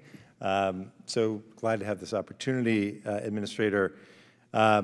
Following years of hard work, the Nita Lowey Middle East Partnership for Peace Act was finally enacted into law in December of 2020. As authorized, MEPA directs $50 million for each of the 5 fiscal years following enactment. And as you well know, the fiscal year 2023 budget request urges Congress to maintain $50 million under the Economic Support Fund, which is consistent with previous years' authorization. Over the last year, Department of State, USAID, and DFC have been hard at work implementing both the People-to-People Partnership for Peace Fund and the Joint Investment for Peace Initiative, which resulted in the first 3 MEPA awards being announced in the past 2 months. They'll support Palestinian and Israeli private sector initiatives to build partnerships to increase economic growth and to lay the foundation for peace through people-to-people programs. Our support for grassroots programs, as well as building a viable Palestinian economy, remain fundamentally central to the goal of preserving the possibility of a negotiated settlement leading to a sustainable 2-state solution. And former Chairwoman Nita Lowey said, for whom the act was named, and I quote, "I firmly believe these programs are important to build the foundation for such a peace to take root and endure." It has been really exciting to watch this become a reality, and we're all excited to see where it goes. And as you approach the halfway point in the first year of MEPA implementation, can you give us an update on the process for awarding grants under the People-to-People Partnership for Peace Fund that USAID oversees, and when we might see additional grants awarded? Thank you so much, Congressman, and thanks for pushing us throughout the teething phase, I guess you'd call it, of MEPA. I think I had to appear here last year and answer as to why we hadn't, been able to kind of compress the process. There were some startup investments that had to be made, not least having the chairman and ranking member of this committee nominate their board members. So we do have a fully constituted board. We do have George Salem, who was named as the chair of the board. We've had our first board meeting in April. It's great to see Nita Lowey back in action in that fashion. And as you mentioned, we have 3 organizations that have received a grant so far. You know, it is $50 million a year, or each year for 5 years. We have 2 solicitations. I think this gets to the heart of your question. One on peace building and one on building economic bridges that are out. I think the more that we can talk about this being up and running. I think there's a lot of attention to it when the legislation passed. I'm not sure, again, yet how broadly understood it is. I think our Deputy Administrator Isabel Coleman traveled to the region in part for this reason, to be traveling into the Palestinian territories, talking to Israeli officials, the Kogan and others about, how do we really maximize the pool of community members on both sides of the line that would wish to be a part of this. So on the solicitation timing, I don't have that specific in my head, but again, I would expect in the coming months to have more announcements to make. Great, thank you. And can I just ask, obviously MEPA is overseen by Megan Doherty, Deputy Assistant Administrator, quite ably, but it requires an interagency approach, and I wonder if you could speak to how MEPA is working to ensure that these grants are driving broader administration policy in this space. Well, as you know, Congressman, USAID is part of, in every respect, but certainly on anything to do with Middle East policy, we are part of the interagency process. So the NSC-led process brings to the table everything from the intelligence community, the Department of Commerce, USTR, DFC, of course, the State Department, Treasury, and others. So I think as part of that process, we are able, working with our colleagues, to have a ever refreshed sense of what our objectives are. There is lead time again between a solicitation and then the rollout or the granting of an award to a particular organization, but I think there's been extensive communication, again, through the regular interagency policy committee process. Thanks, thank you, Administrator and Mr. Chairman. I wonder if there might be an opportunity in the reporting from our committee about today's hearing to post a link to that solicitation so that everyone is well aware of the opportunities available under this. Thank you. Gentleman's time has now expired. I now recognize Representative Ann Wagner of Missouri, who's the vice-ranking member of the full committee, for 5 minutes. I thank you, Mr. Chairman, for organizing this hearing, and I thank Administrator Power for her time and service. Administrator Power, since you last appeared before this committee in July of 2021, the world has become a significantly more dangerous, unstable, and unpredictable place. The Taliban's tragic and appalling surge back to power, thanks to the administration's botched withdrawal from Afghanistan, plunged innocent Afghans into dire humanitarian circumstances. Putin's brutal invasion has forced millions more than a quarter of Ukraine's total population to flee their homes and seek the assistance of neighboring countries. U.S. development and humanitarian activities abroad recognize the inherent worth of all people and leverage the boundless human capacity for generosity, cooperation, and ingenuity to overcome the global challenges. I have said this before, but I think it is particularly true today as the U.S. and our allies unite to protect and serve the vulnerable, the oppressed, and the persecuted. Our values make us the partner of choice for countries seeking self-sufficiency, security, and the ability to determine their own futures. And as we work to consider the aggressive imperialist agendas of China, Russia, and other dictatorial states, strong and confident American leadership is more important, ma'am, than ever. Administrator Powell, I co-chair the Congressional Caucus on the Association of Southeast Asian Nations, or ASEAN. ASEAN countries are deeply worried about China's clear intent to dominate the region and are urgently calling for increased U.S. engagement, especially in the infrastructure sector. Can you tell me how USAID is supporting infrastructure development in Southeast Asia and what sorts of project USAID plans to prioritize? Thank you, Congresswoman. First, let me say that I agree with everything you've said about the importance of U.S. leadership at this moment.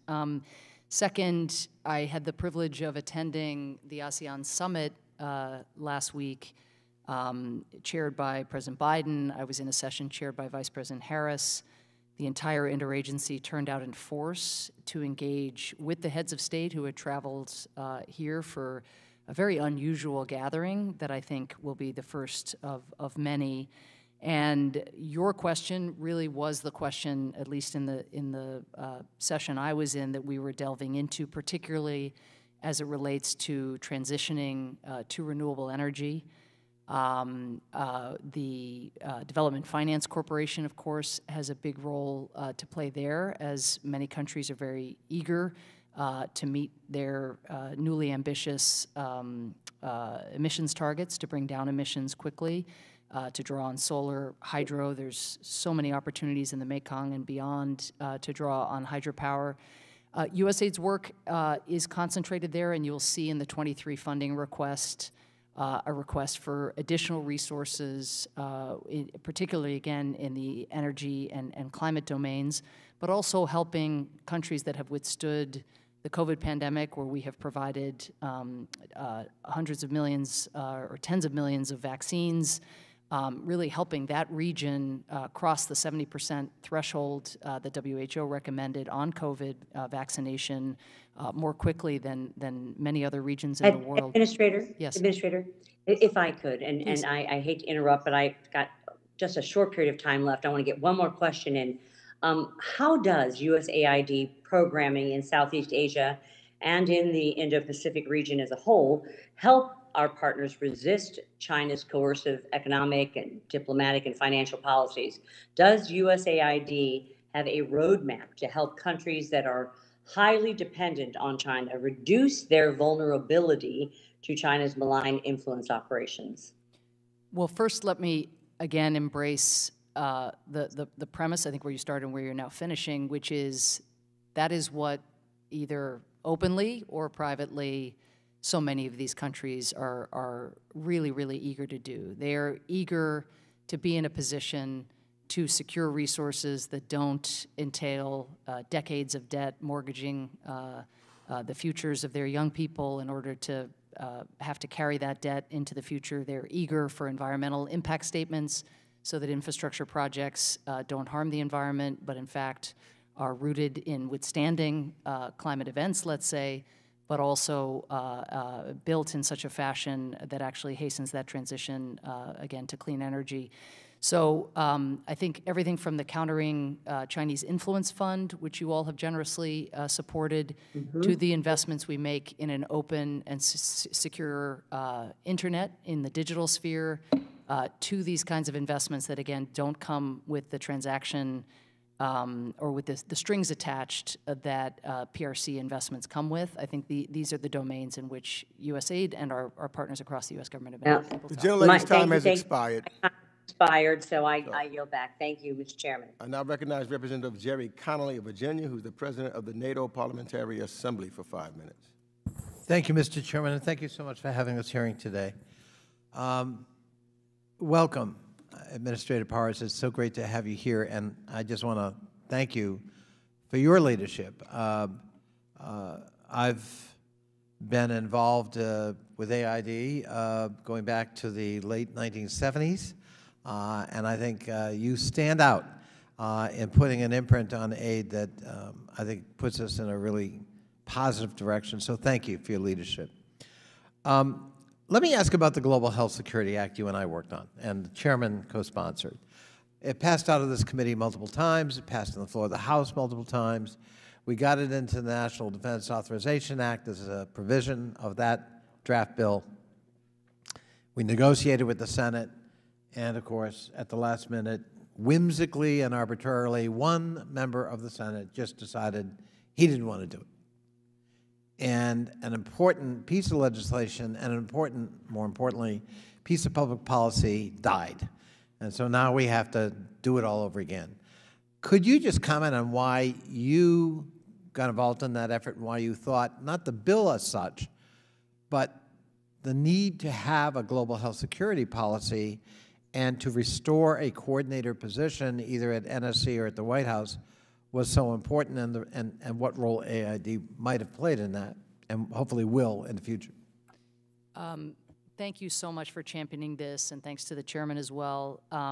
You know, I do think it is extremely important that we see reflected in our budget and in our institutions, in our governing institutions, the priority that we must place on this key component of our national security. You know, I think that our 23 budget request reflects the budgetary piece of that. That's something I'll have to take up with the appropriators and appeal to them to make investments not only in the vaccines of today or the therapeutics and tests of today, but in the ability to strengthen countries' health infrastructure in everything from surveillance to labs to the training of health workers, where President Biden just issued a new health worker a training initiative that I think is so important. But we have to look ahead. We can't keep having to reinvent the wheel every time there is a new global health emergency of this magnitude. And you know, I lived some of the investments that were made since 2014 after the Ebola crisis, such as the creation of the African CDC, certainly changes at USAID that put us in a position to be much quicker on the draw this time around when COVID struck. But you know, when you think about the loss of life in this country, by virtue of a pandemic reaching our shores, and when you think about the number of families whose lives have been, you know, permanently deprived of people, the human stakes are so high of preventing anything like this from happening again. And again, that's resources, but it's also just ensuring that every agency in the U.S. government is singing from the same hymn book and making the kinds of investment, whether Treasury through the World Bank or the intelligence community, you know, in terms of what it is collecting on in the global health space, or what we do in terms of program, all of that being brought to bear together in the way that your bill would have done, I think just so important for the future. I think it's important to note, too, that Mr. Shabbat and I introduced that bill on a bipartisan basis several years before COVID-19 struck. So it wasn't in response to COVID-19. It was actually in response to the Ebola crisis, where we were caught flat-footed globally. And WHO did not have its finest moment, and lots of quick work had to be done by AID and others to compensate for the tears in the fabric, shall we say, in terms of the immediate health response. At some point, Administrator Power, I'd love to sit down and talk to you about upgrading the underlying legislation that authorizes AID, which we haven't passed an aid authorization bill since 1986, and we haven't really updated the underlying authorization act since the early 60s. Lots has happened in between, and we might want to think about trying to streamline the objectives and goals and purposes, which number over 250 now in the existing law. In any event, I'd welcome that opportunity, Mr. Chairman. My time is up, and I thank you so much for this opportunity. I thank the gentleman. The gentleman's time has expired. I now acknowledge Representative Brian Mast of Florida for 5 minutes. Thank you, Mr. Chairman. Thank you, ma'am, for attending today. Just go from a quote off your website to begin with to set the stage for my question. USAID improves the lives of the Palestinian people, and this is an important word, to set conditions for a viable two-state solution. How does improving the lives of Palestinians work to set conditions? How does us paying to improve their lives work to set conditions?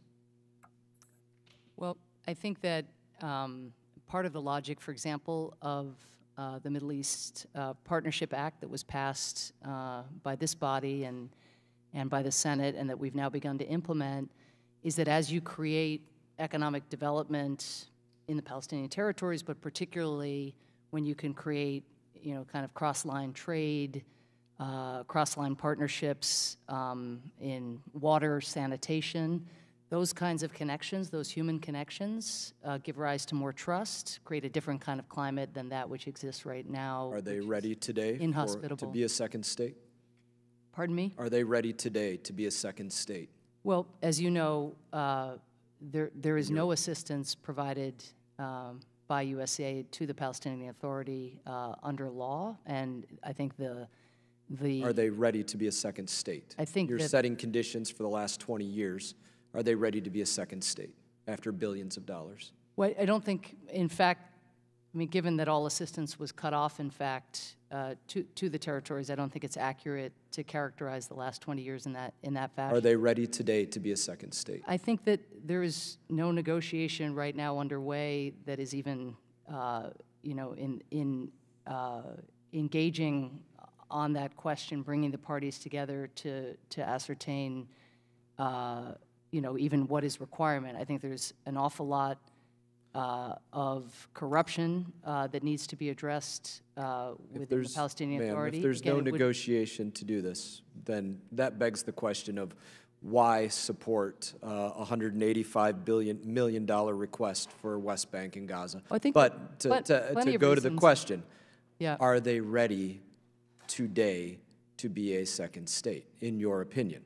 Again, there's no process underway that is about to culminate in Palestinian statehood, but I think But you're working to set the conditions. Have you met the conditions? Are they ready? I don't think the website said that we had set I just the read conditions. it to you. No, I to improve the lives of Palestinian I don't people think I don't think it was right, which is not saying that we had or anybody had set conditions, saying working to actually improve the economic welfare of people living in often very difficult circumstances. Two set conditions. There's no comma or period. Two set conditions for a two-state solution. That's what the website says. Right. The very done thing for that the last you're 20 reading So just again, are they ready today to be a second state? You're working to set the conditions. Are they ready? Our job as USAID is to invest in programs that are going to improve conditions on the ground, which will benefit not only the Palestinian people, but the broader region. So set conditions for a two-state solution, period. That's the website's statement. So are they ready today to be a second state? I'm going off your website. But the website doesn't say that which you are using as the predicate for your question. So I'm reading it right from your website. No. I understand what you're reading from the website is on the website, but then your question is saying something entirely. Are they ready today to be a second state? The website doesn't say they're ready or not ready. No, I'm asking you. I'm asking you to say, are they ready or not? We could keep going back and forth Clearly we like can. this. We've done it for 4 minutes. But what I will say, again, is that the Palestinian Authority still practices, for example, the pay-to-slay program, which is outrageous. And that would lead me to say they're not ready, as one example. It is something absolutely that is that no sovereign member state should of the United Nations should embrace. Our emphasis as USAID, we are not involved in negotiations around a two-state. So are they not ready? Are they not ready? We are not involved in negotiations around a two-state solution. We are involved if we're spending $185 million a year of our taxpayer money. We are involved. Every taxpayer, ma'am, every taxpayer would agree. We're directly involved if we're spending $185 million. We're involved in the region. So are they ready or not in ready? Advancing the welfare of the Palestinian people through education, through sanitation programs. Not ready yet. Through food security programs. Again, I'm going to leave it to people who are involved in the negotiations to discuss. Gentleman's time has expired. I now recognize Representative Dean Phillips of Minnesota for 5 minutes. Thank you, Mr. Chairman. Greetings to you, Madam Ambassador. I just read moments ago that a GOP gubernatorial candidate in Pennsylvania said that she would not support the eventual nominee today if it is not her because, and I quote, "I have no intention of supporting globalists," a concept shared by, in my estimation, too many in our country right now. So perhaps if you would just take a moment and express to the American people why foreign assistance, why international development is in our country's best interest, in democracy's best interest, and in our national security best interest. Thank you. I mean, For starters, every American has an interest in seeing, for example, health systems around the world be capable of picking up viruses before they turn into epidemics and pandemics. USAID and other foreign assistance is invested in strengthening those health systems, in building labs, in shortening turnaround times so that that detection can occur. Second, we have an interest in curbing radicalization, for example, of young people. When USAID supports humanitarian assistance or schools for displaced persons, we give people or support their ability to have economic opportunities that they might not otherwise have, so that when a gang comes calling or a radical group or terrorist group comes calling, young people might have another path that they would be inclined to pursue. When countries emit too much carbon and the planet continues to warm, even as we begin to make transitions here, we will feel the climate effects of other countries' growing emissions in some cases. And so it is in our interest to engage, for example, those countries in sub-Saharan Africa that are not, or those parts of the countries that are not electrified, to ensure that they go immediately to renewables, to hydro, to solar, to others as their populations grow and as young people come online. So those are just a few examples of the ways we use humanitarian assistance, foreign assistance, in a manner that advances the interests of the American people. And as you pursue that mission and consider the challenges, are they more relative to financial resources or human resources? Could you Yeah, as you pursue your mission. Yes. Are your challenges, as you see them, more predicated on a lack of financial resources or human resources, or both?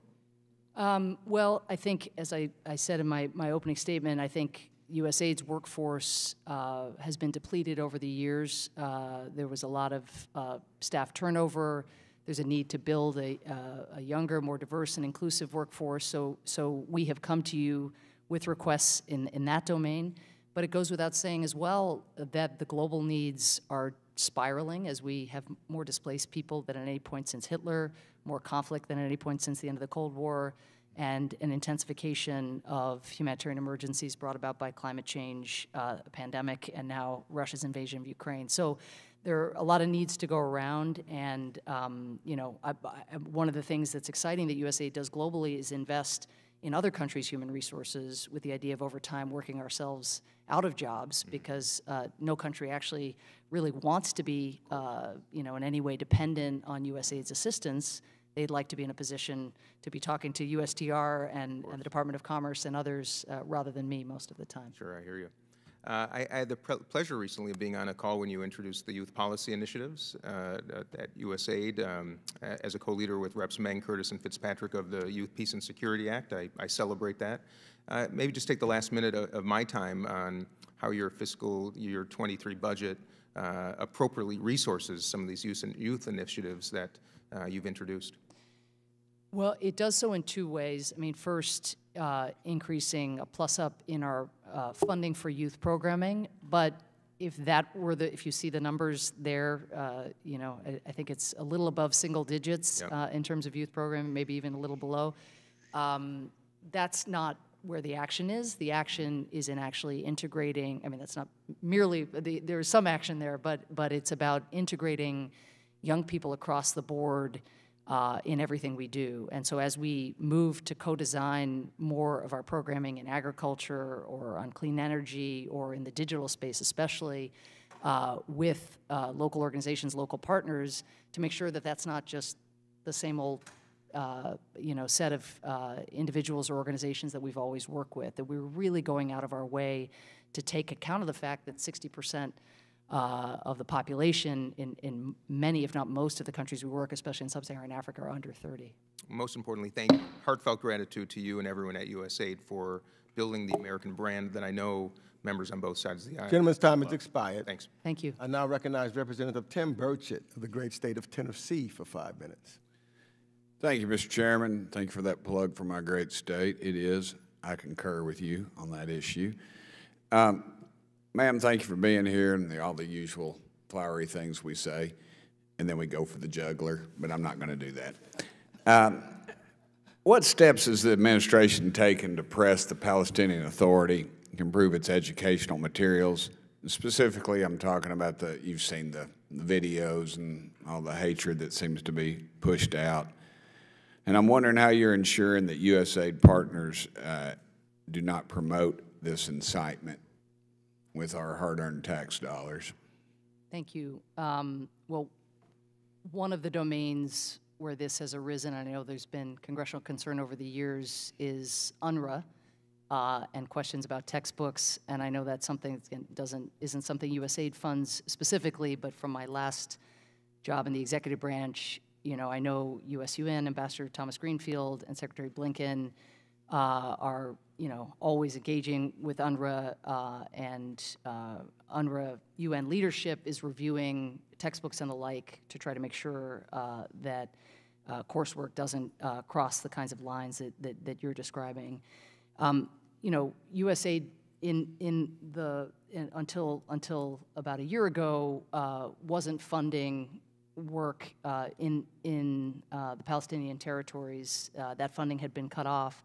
So some of the investments that we had made, for example, in independent media or in civil society organizations that themselves, are fact-based and not inclined to that way, particularly the investments in local education systems.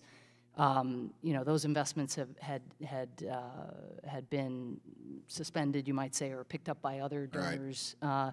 I think now our programming is largely in the kind of wash and sanitation area. We're looking for projects that we can work on also collaboratively with the government of Israel through the MEPA program. But I think the main answer to your question is that certainly anytime I or my deputy I mentioned in a previous exchange was just in the region, just where it is at the top of the list of issues to raise with any Palestinian officials that we encounter. And I know this is, again, something that Secretary Blinken works. Let me get on some more questions, ma'am. I appreciate your talkability here, but how are you? It's a strong suit, talkability. Yes, ma'am. Irish, yeah. Yeah, afraid lawyers, they get paid by the word, and I'm not a big fan of them either. I'm not necessarily a big fan of yours yet, unless you answer these questions well, and then I'll be a fan. How are you ensuring adherence to the Taylor Force Act? I'm sure you're familiar with that. It's the thing where they pay the family members if somebody's caught in a terrorist act or they die, and they pay them kind of a pension thing on that. To me, it's sort of a bounty type situation.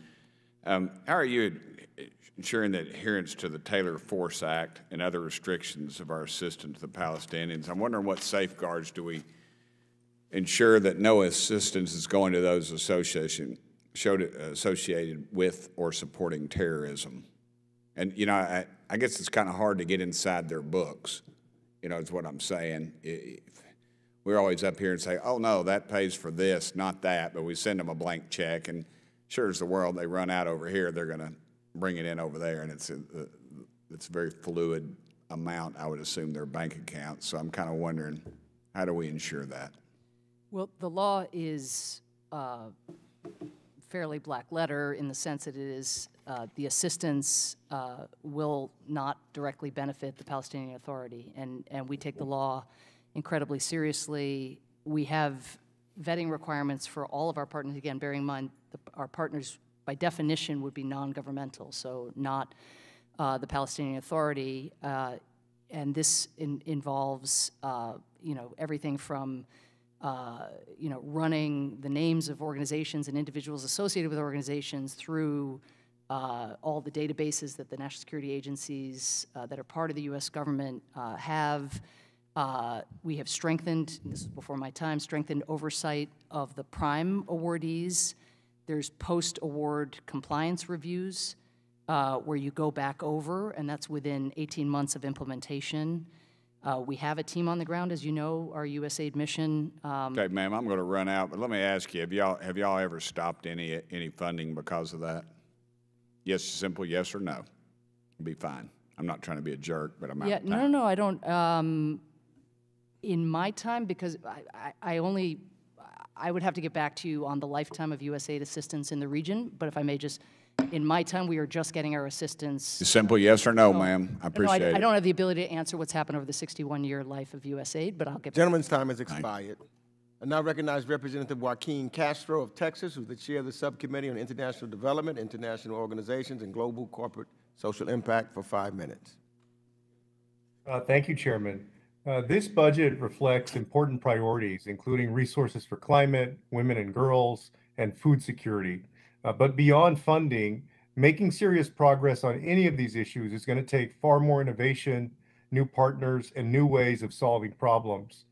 During the budget hearing last year, I asked you about the issue of innovation and asked you to prioritize it during your tenure, which you said that you would. And USAID's Development and Innovation Ventures Office has one of the highest returns on investment in all of USAID and the entire federal government, a $17 social return for every $1 invested. But it receives about just 0.1% of USAID's budget each year. So its potential for impact is therefore limited.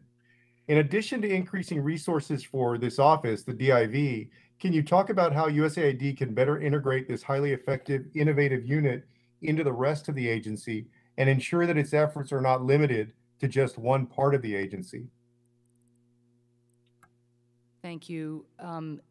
This is something that we are looking at, Congressman, and of course welcome ideas from you and your team as we seek to bring on a new chief economist. As you know, the economist Michael Kramer was very involved in the DIV over its life, and including doing some of the studies about the return on investment that you've mentioned.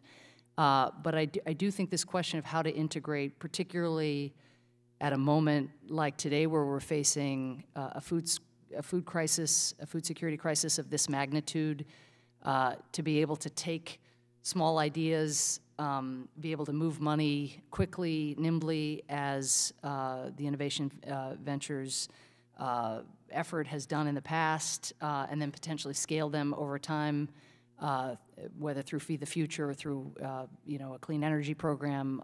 So I don't have a complete answer for you. I will say again that we're very earmarked at USAID, more than I had imagined and more than was true at the tail end of the Obama administration. So that does limit our ability to move money around, including to beef up that percentage that you referenced, which is a very, very small percentage of the overall budget, especially given the good that it has done in the past. Well, thank you. And I want to ask you, with regard to the chief economist, where are you in the hiring and selection of that person? I would expect, I shouldn't get ahead of the process, but I would expect certainly us to have a chief economist in place over the summer at some point, hopefully in the early part of the summer. But anyway, yes, I think that's probably the best timeline I can offer. Well, thank you. And on a separate subject, under your leadership, you've talked about initiating an, quote, anti-sludge effort to eliminate a lot of the unnecessary red tape to make it easier for new organizations to work with USAID and for USAID to be able to move more quickly. This is particularly important for the success of your efforts on localization, and I believe these efforts are important to make USAID an effective organization. Can you speak to the status of these anti-sludge efforts? How pervasive are unnecessary requirements in grants or procurement, and what are you doing to remove that red tape?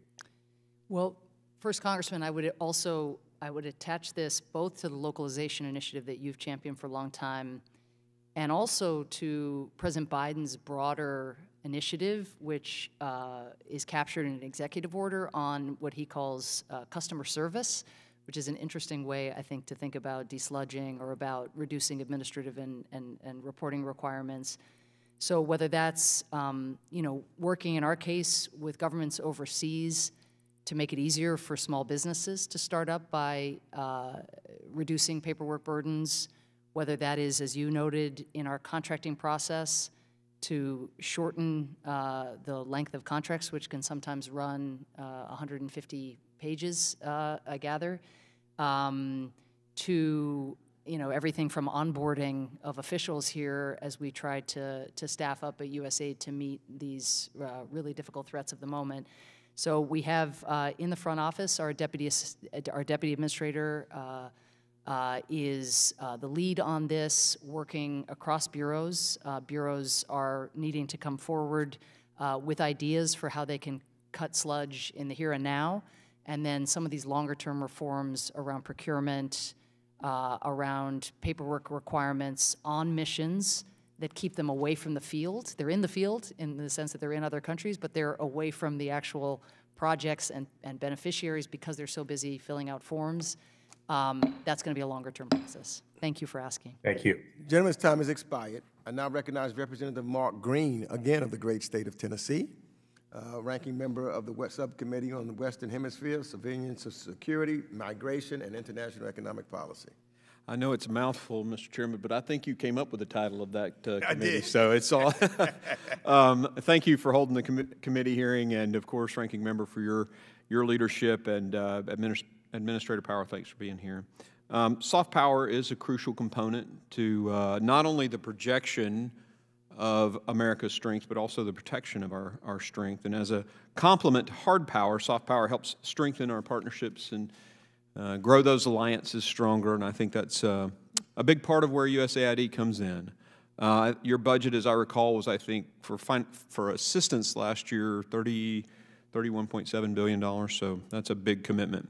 But with inflation raging, you know, at 40-year highs, we got to take a hard look at all the line items in a budget and make sure that those taxpayer dollars are wisely spent.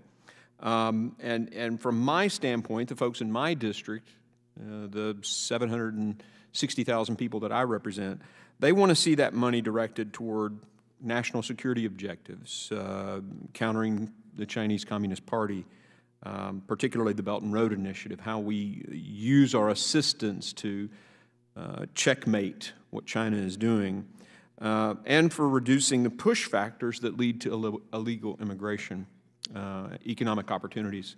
And one of the ways that we can strengthen particularly that is this bill that we just recently dropped, myself and Chairman Sires, a bipartisan bill.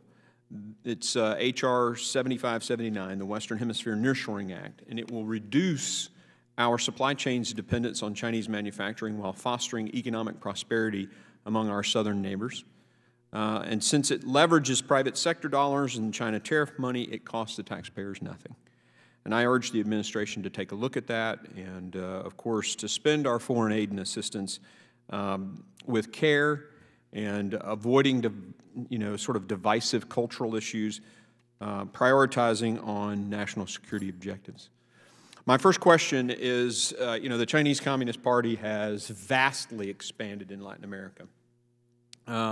19 regional countries are a part of the Belt and Road Initiative.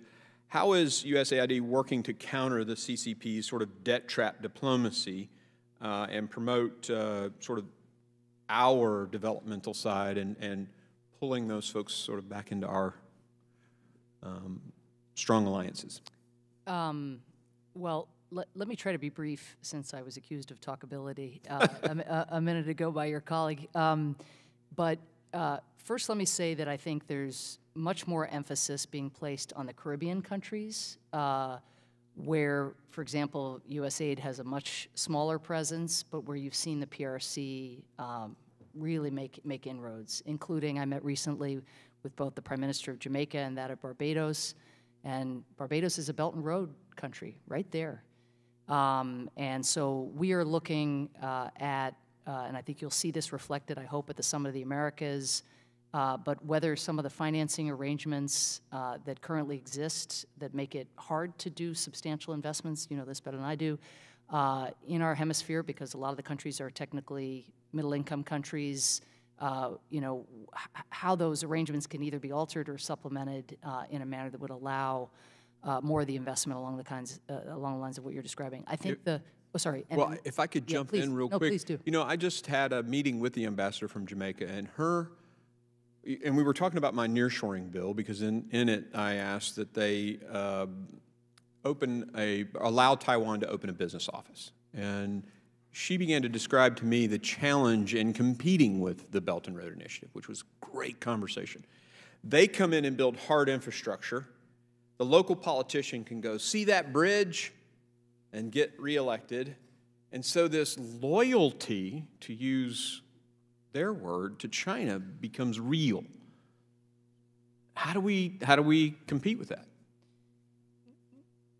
Well, first, I think there is a fair amount of buyer's remorse, notwithstanding that initial Understood. loss. Yep. I think that's this. So, yeah. but I don't think we can rest on that alone. Good. But it is noteworthy to see, countries like Zambia, where, the PRC got in with, so much investment, and now you're seeing again the future of young people in Zambia kind of mortgage to the just the interest on the debt that is carried, and this is where USAID is trying to make additional investments, because we have a government that wants to escape that kind of dependence.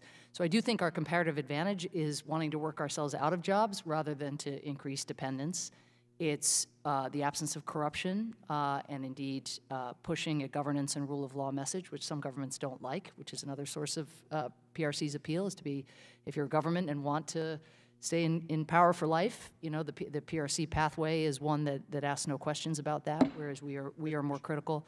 But if I may, just one example, and I know, Mr. Chairman, I think what Vice President Harris has led with the Partnership for Central America, which isn't nearshoring per se, and that's where the DFC, I think, at which USAID supports on the ground, can come in.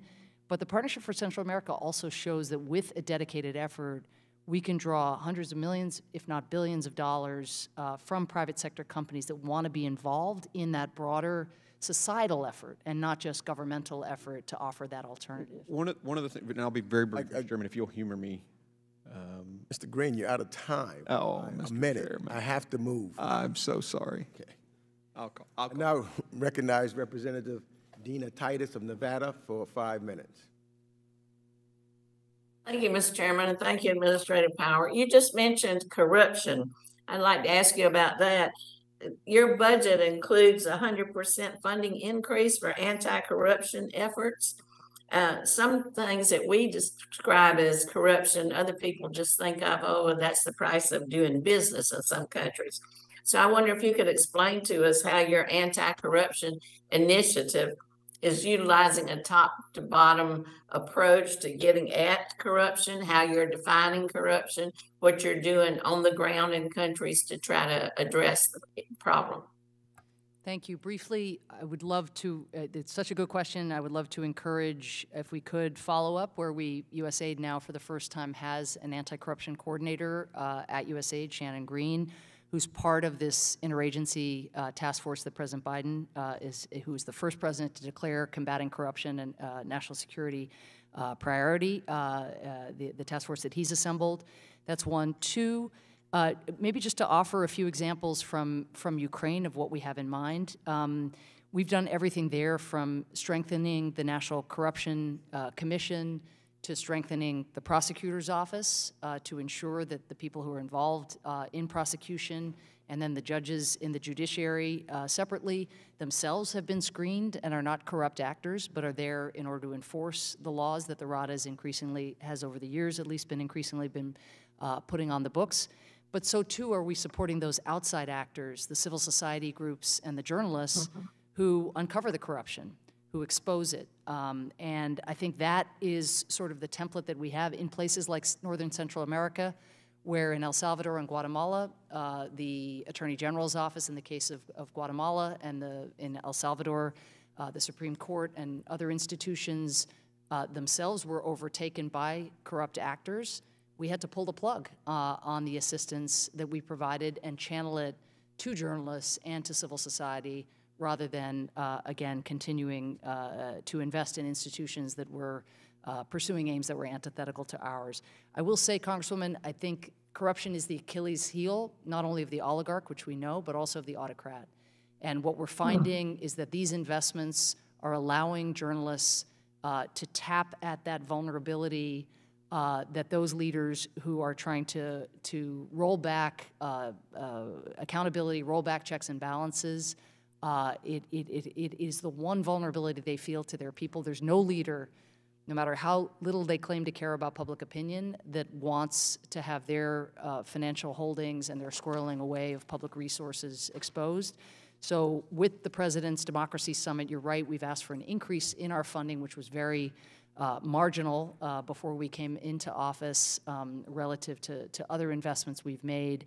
And if we are serious about this battle between democracy and authoritarianism and winning that battle, funding those actors that are, again, getting at this Achilles heel of those who would backslide is a really sound investment. Well, thank you. I serve on the House Democracy Partnership, and in some of our visits with parliamentarians as well as NGOs revealed that working with NDI and some agencies like that, they've actually even been engaged in helping to draft anti-corruption statutes. Usually this effort is taken on by new members, and often those members are women who can kind of make it their charge to go after this corruption. And I wonder how you all interact with those kind of groups. Well, I'm not 100% sure, but I'm going to take a bet that the work that you're describing was funded by USAID.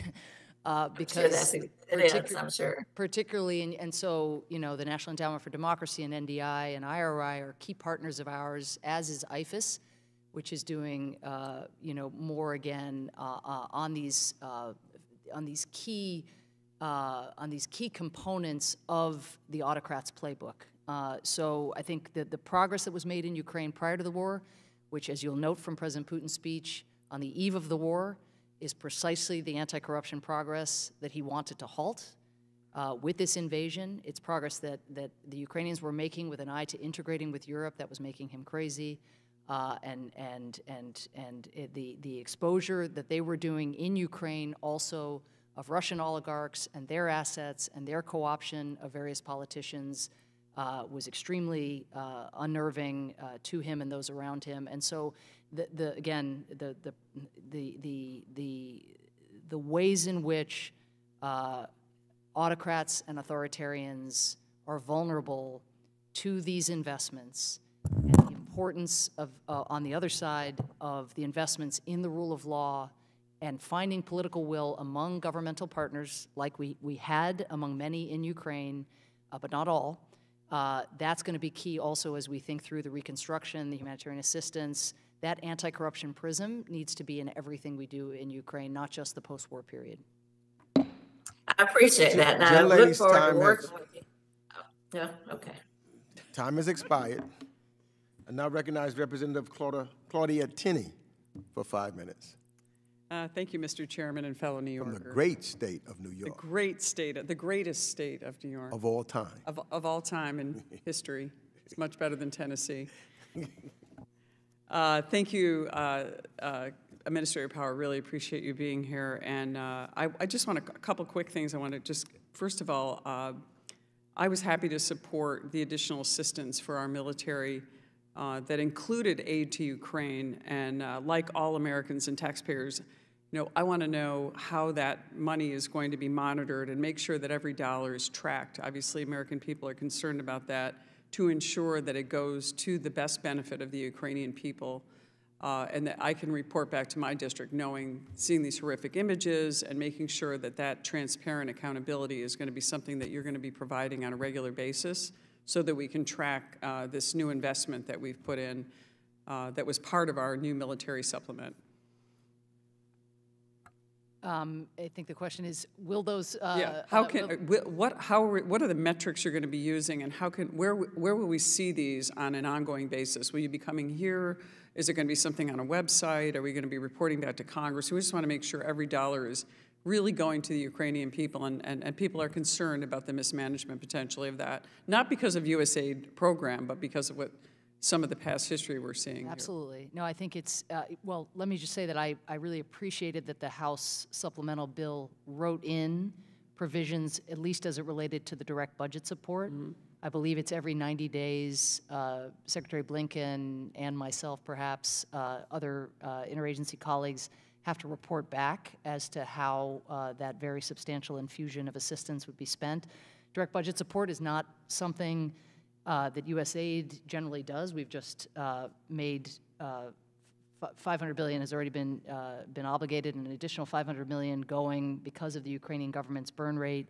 So I think we're building. I think the question is, how do we track that? No, I understand. I mean, we are channeling it through the World Bank that has policies and procedures in place from doing this kind of thing around the world. So that is our partner of choice in this instance. I think then there's a question about the humanitarian assistance, which is being largely channeled through the large international humanitarian partners that are used to our tracking requirements, where we're constantly, you've seen it operating in other theaters in the world. And then the investments that we are making in Ukraine's own institutions to do that tracking. Now, that may sound counterintuitive, but again— Is that a USAID function? Yes, okay. That is a huge part of our governance programming. Great, thank you. I appreciate that. Now, I just want to quickly, since you were just at the ASEAN conference, how is USAID navigating the development assistance and the portfolio with relation to the coup and the junta government in Burma, Myanmar, since this is a huge issue for me, and with almost 5,000, a little over 5,000 actually, Burmese refugees in my community, we are tracking this and want to be, obviously would like the great outcomes, but is there something that was, I hope it was prime on the calendar and on the agenda in the ASEAN conference? Well, first to say USAID, of course, provides humanitarian assistance through international non-governmental partners and stays clear of the junta. With the coup, and you know this, I think, because we've maybe spoken about this before, but we reprogrammed assistance that we had, where we had been working with various ministries, to civil society actors and others holding those ministries to account. With regard to ASEAN, it's no secret that is a divided grouping on the question of how hard to push. I think some countries have gone further than they had in the past to stand up to the coup, to criticize the coup, but some, again, similarly want to assert independence from the PRC. Others, and I probably don't have to name them, are in a very, feel themselves in some respects in a dependent relationship to the PRC and are more reluctant to raise their voices in ways that we would like. Thank you. I just have a quick question. Don't have much time. Since you and I didn't realize, have this Yugoslavia in common, since I used to live in the former Yugoslavia and work for the former Yugoslav consulate, and I know you did some pretty incredible work there during the war. I'm concerned now about what's happening in the Balkans and the influence, and one of my colleagues had mentioned, what is USAID doing about the People's Republic of China's engagement and what's happening with the Belt and Road Initiative there, where that influence is coming into the Balkans in a heavy way? Are we focusing on making sure that aid is getting to that region to ensure that the Chinese and the PRC is not influencing them, to make them comfortable, as my colleague referred to earlier? I think I'm out of time. Thank you. I yield. Gentlelady's out of time. Thank you. I'll submit a response. Thank you. I appreciate that. And let me say this to the administrator, because I'm going to have to leave, and Mr. Malinowski is going to come to chair the remainder of the hearing. Some of us and other members of the committee have a meeting with the Prime Minister of Greece, those that are on that committee. So I'm going to have to leave now and probably will not get back in time before you conclude your testimony. But I just wanted to take this time to say thank you for taking your time and answering all of the committee's questions and be willing to stay here. We've had to juggle back and forth. People don't know behind the scenes what was taking place, but you and your staff made every effort that you could be here in a timely fashion, and stay to answer every member's question. And I really appreciate that and your effort and your diligence and how your values that you lead the world with from USAID's positioning. You are the one, can show who America is. They see America on the ground. And that's why I'm proud to wear your cap, USAID, from America to the rest of the world. So I want to thank you, and thank you for your being here and all that you do. I'm so proud when I travel and see the work of USAID around the world. Thank you, Mr. Chairman, and you're a great ambassador, but we need to update your swag, get you more USAID swag, and anybody else on the committee.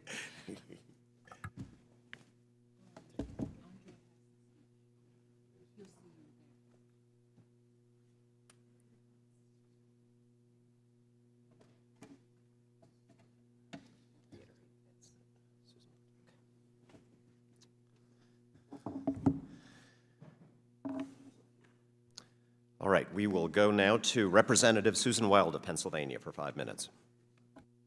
Thank you, Mr. Chairman, and thank you, Administrator Power.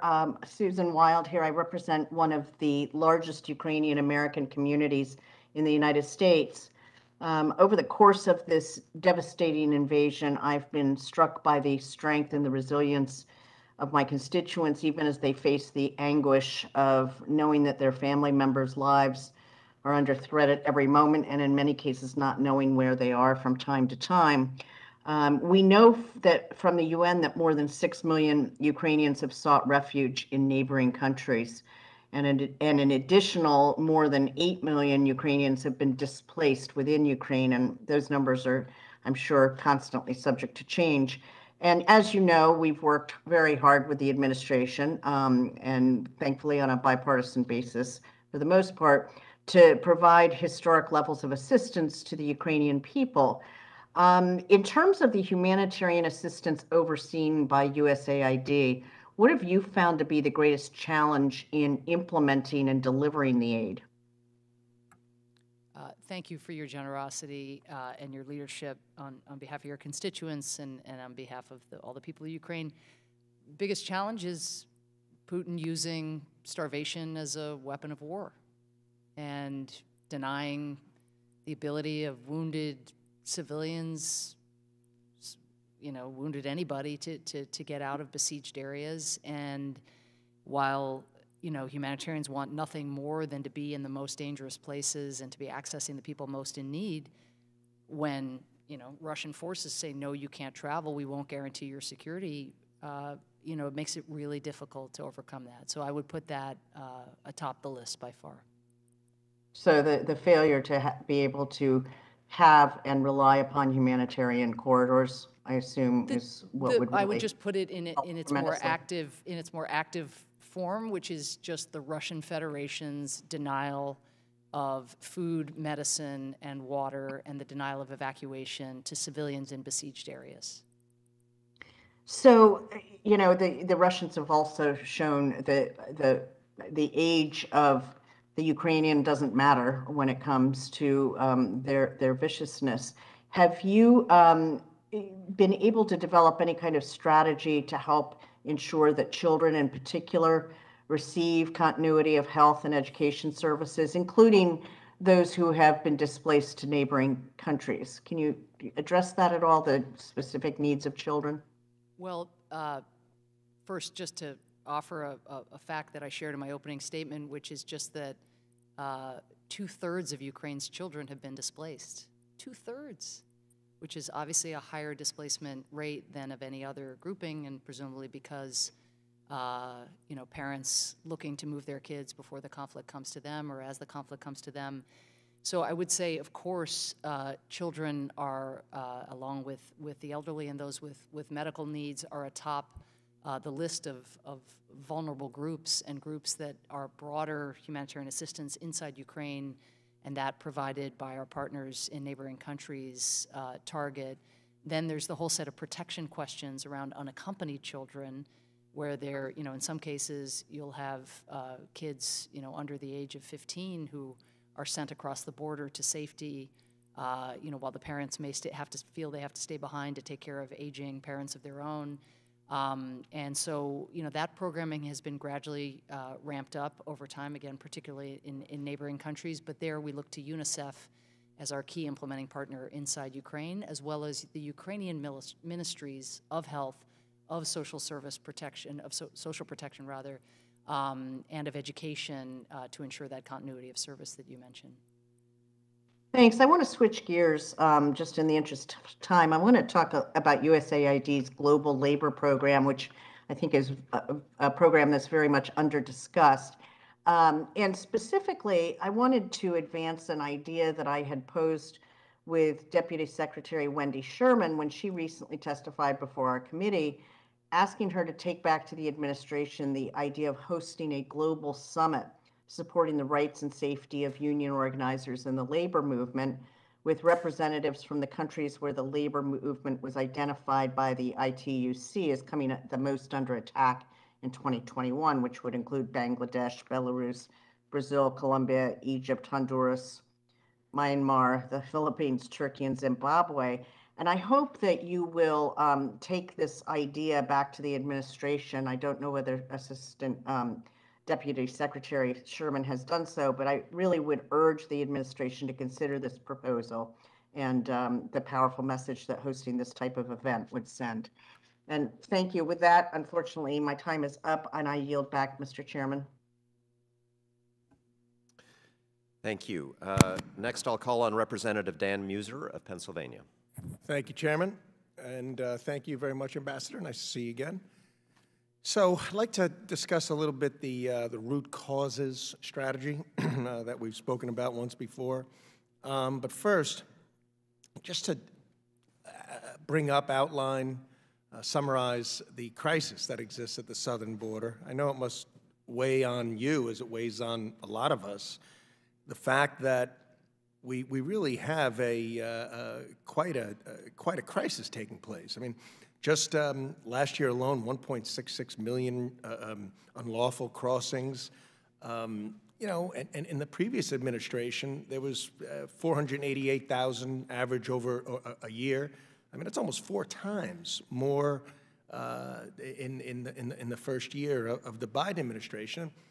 You know, sadly, so many of these folks are coming across false pretense, cartels. You know, we all hear the stories. You ambassadors from Nicaragua and elsewhere speak about that they're very unhappy about it, to say the least, having a brain drain, losing a lot of their young people, the type of deaths, the abuses that take place along the trek. Again, you know, the level of drugs coming into our country. So your whole root cause initiative, I think, is very important. But may I just ask you this? Is that something that, and I've asked Secretary Mayorkas this, is this something that is discussed with the president and is weighed in on and saying, you know, we really need some new plans and new policy here to correct this situation? Well, needless to say, there are a lot of factors that would cause any individual to migrate, but I know implicit in your question is that you think there is one factor bigger than the others, but I would also note that Latin America and the Caribbean have 29% of the COVID infections globally. The pandemic has been really, really hard on that part of the world. I'm really struck, Congressman, that my colleague Marcela Escobari, our assistant administrator, was just at the Darien Gap.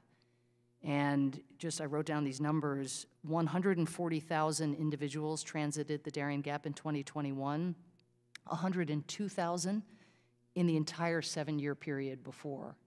And this gets to just the changing complexion of who is coming to the border. So my root causes strategy is in these 3 countries where there's also an uptick, of course, again, I think related to some of the very difficult economic circumstances and some of the downturns in governance and the rule of law in a couple of the countries. But this is a broader phenomenon. I mean, this is where you are seeing people voting their desperation with their feet. Okay.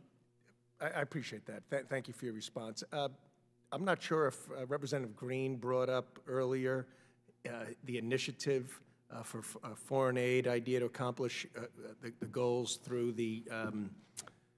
through a program providing financial support and tax breaks and some other financial subsidies for companies to move from China, for instance, or from Asia to Central America. Are you familiar with that bill, an insourcing bill? He brought up his nearshoring bill, but didn't get into the details. Okay. I'd like to send you the details and get you your thoughts on it to see if that's something that you would work into your root cause initiative. And as I stated last time that you testified, if there's anything that I could try to help with, trade missions, trips to Central America, working on bills that the administration or you feel are essential even from a regulatory standpoint, I think that's very, very crucial to have such a plan in place over the long term. So I do applaud you for that. let me, I have limited time, but just quickly on China and the Belt and Road. The Belt and Road, my understanding, issues about $4.8 billion a year for different types of aid and financial investment. U.S. foreign aid is $51 billion a year, so a big difference. We've been at it longer, and we're just the U.S. and they aren't. Are we using our funding in a manner that is reflective, or at least competing, where the Belt and Road competes? Sorry. Thanks. Time's expired, so if you could. I yield. Thank you, Chairman. Maybe respond in writing. Chair now recognizes Representative Brad Sherman of California. Thank you. The whole world is transfixed by the humanitarian disaster in Ukraine, but 500,000 people have died in northern Ethiopia. As you note in your testimony, the majority of those facing famine-like conditions in northern Ethiopia, and 90% of Tigray's population needs humanitarian assistance. Right now, maybe 3 to 5% of the amount of food that's needed is being allowed in. And this is not because humanitarian organizations don't have the food and the capacity. It's because the Ethiopian government lets only a few percent in, and the Eritrean government lets nothing in. Back in December, the Assistant Secretary for African Affairs, Maali Fee, testified before our committee that the State Department had decided to refrain at the current moment from making a public determination on atrocities, human rights, but most significantly, whether this is a genocide or an attempted genocide. Just last month, Secretary Blinken was sitting where you are now, and he testified that a legal determination will, in fact, be made on those issues by the State Department. It may not be your exact portfolio, but there's very few people in America who have your background. In your testimony, you say that addressing these atrocities in Ethiopia is a major top priority. If you have a government, or in this case 2 governments, deliberately starving hundreds of thousands of civilians to death, does that constitute a genocide or attempted genocide? Thank you, Congressman. Obviously, in my past life, this is a question, questions of what constitutes a genocide or how courts have adjudicated that over time is something I've studied a lot. But as you noted, it is not something as USAID administrator that I'm involved in terms of making that determination, and you have raised it with Secretary Blinken. I believe he's given you the assurance that that determination will come. I don't think the question of again, whether one is using whether that legal determination is made is influencing in any way the U.S. government's posture toward the Ethiopian government. In other words, we are acting in just the same way we would be irrespective of I would point out that in this room, I've suggested ways to pressure the Ethiopian, and especially particularly the Eritrean government, which has, of course, the ports that could be used, particularly by interrupting sea traffic going, even hundreds of miles away from Eritrea. So I think a determination of genocide would spur our administration to do more than simply send harsh letters to Addis Ababa and Asmara. You visited the refugee camp in Sudan, where Tigrayan refugees are also hungry. Are we going to increase our aid to those refugees? Well, we are, as part of the broader package of assistance that we hope is going to be voted on by the Senate, we are able now to have additional humanitarian assistance to meet global needs that are profound. And just to come back to where you started, you do have 1 million people facing famine in Ethiopia by the end of June. I mean, we're past mid-May. This is upon us, and that includes 700,000 people in Tigray. So, you know, I think the pressure by the United States has been a belated but an important factor in why the number of trucks that have gotten into Tigray in recent days has increased. We got 320 trucks in this past week. But Congressman, as you know better than anybody, we need 500 trucks a week if we are going to meet those needs. And I would say that Congress should provide the money, but only the administration can provide the pressure, and only the administration can use the U.S. Navy to put additional pressure on the two countries involved. And without that pressure, you got a certain number of trucks in with oral pressure. We can do more. I yield back. Thank you.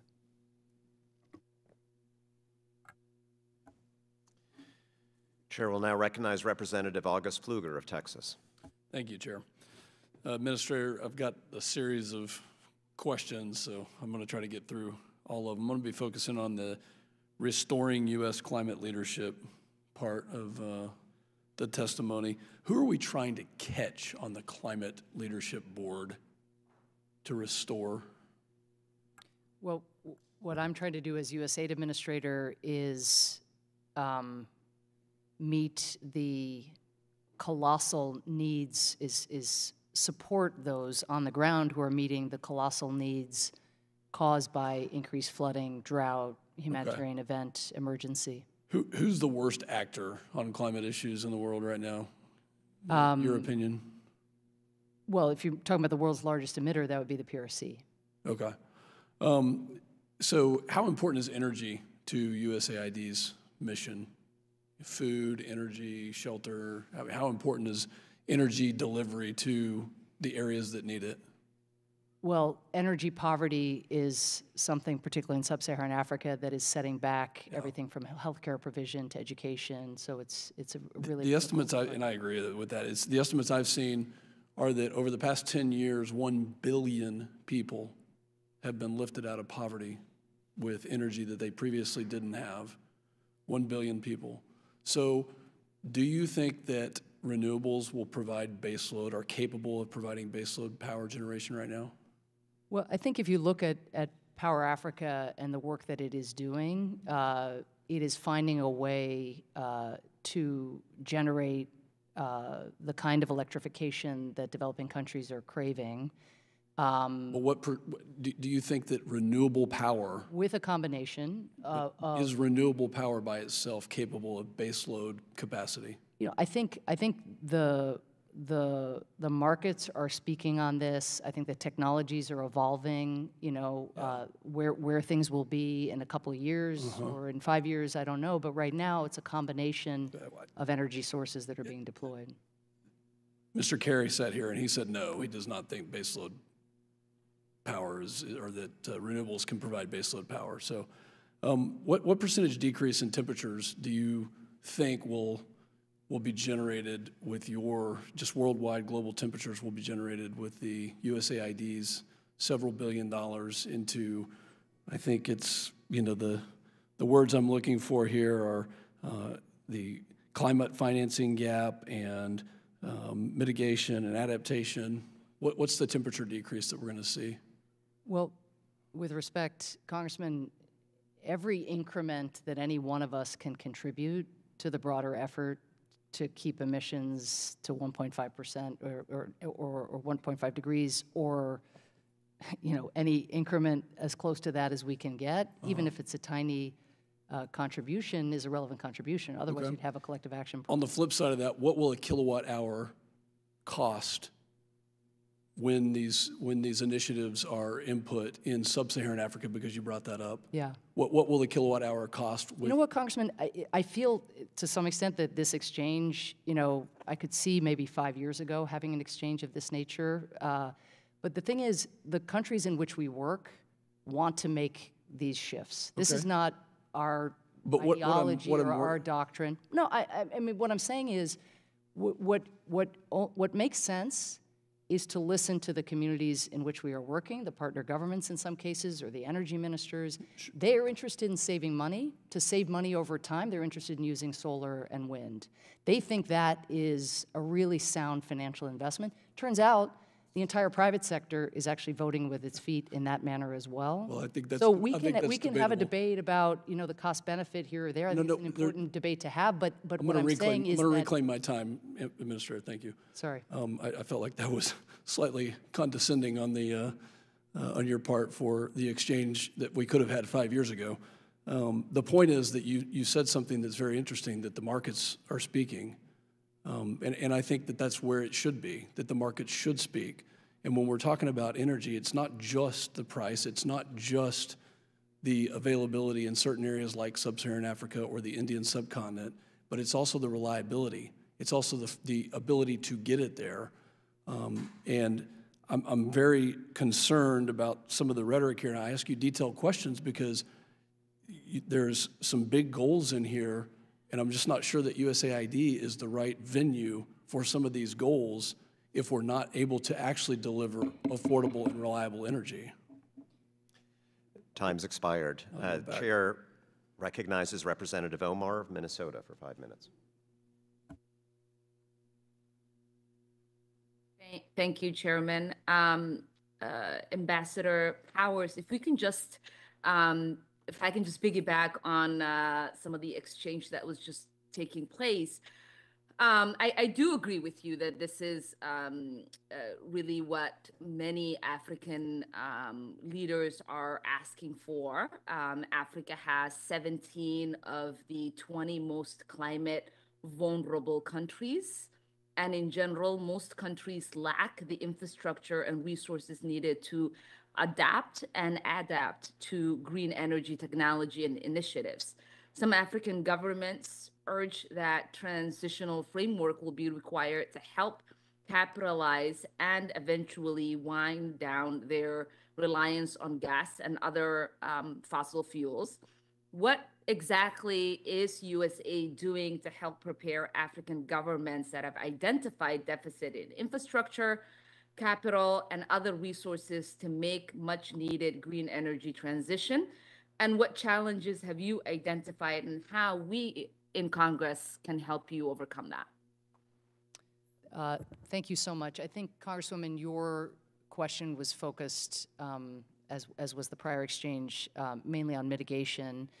And I guess what I would say is in that regard, a lot of the work that we do is not, you know, again, grand infrastructure projects per se, but on mitigation, working with countries where their regulatory frameworks are adjusted to reduce emissions, where their own, you know, everything from, you know, sort of greenhouse gas rules, their power plant rules, their transportation infrastructure rules, guidelines, design features, where the emissions question or their nationally determined contributions is the filter through which they are making judgments about how the regulatory cost-benefit analysis is done. So that's a kind of technical role.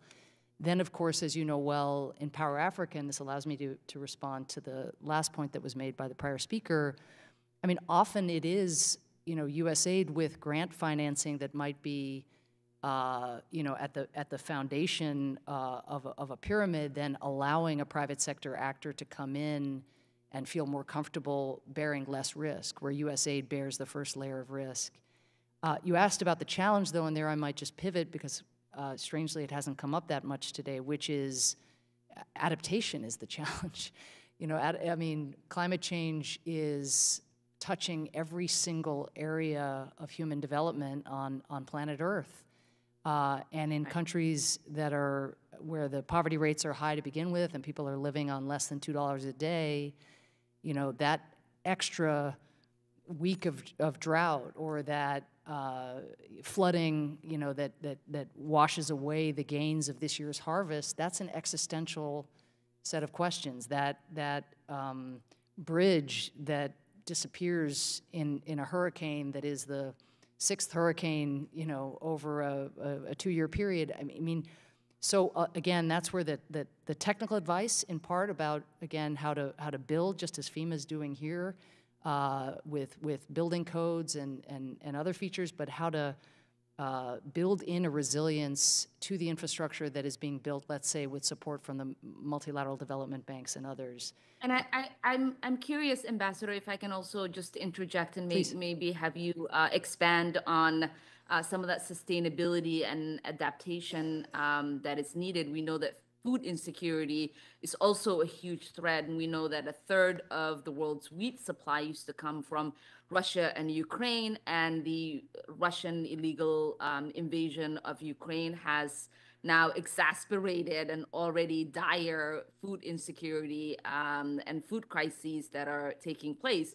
So part of the supplemental budget that the House passed includes resources in helping address the food insecurity. How can that be used to create some infrastructure in countries in Africa and other parts of the world, like Yemen and others that are experiencing food insecurity? Well, first, it's extremely important that the supplemental written by you all here and pending passage, we hope, in the Senate, was written to allow that humanitarian assistance to meet the needs of people in Ukraine who are suffering, but also to meet the needs of people who are suffering from the fallout from the war in Ukraine. And that's really, really important, because humanitarian assistance, unfortunately, is going to be a big part of the response that we are going to need to mobilize globally. And why do I say unfortunately? Because that's not the same as development. If you have a dollar, you'd much prefer to be investing that dollar in a manner that was going to produce a more sustainable gain, and we're looking at how to do humanitarian assistance in a way that advances that objective. But additionally, there is the food security resources along with the humanitarian assistance, and I think that's where we want to look at more strategic policies and programs, because this is the first infusion of resources to meet a crisis that predated the war in Ukraine, and so how to do so in a manner where agriculture ministries and others are making the sort of systemic investments that we need them to make. Thank you. Thank you. I yield back. We want to try to get everybody a chance, so we'll turn now to Representative Young Kim of California. Thank you, Chairman. And I want to thank you, Administrator Power, for joining us today. We're almost coming to an end of this hearing, but I do want to go back to an issue that you had conversed with Brett Sherman earlier.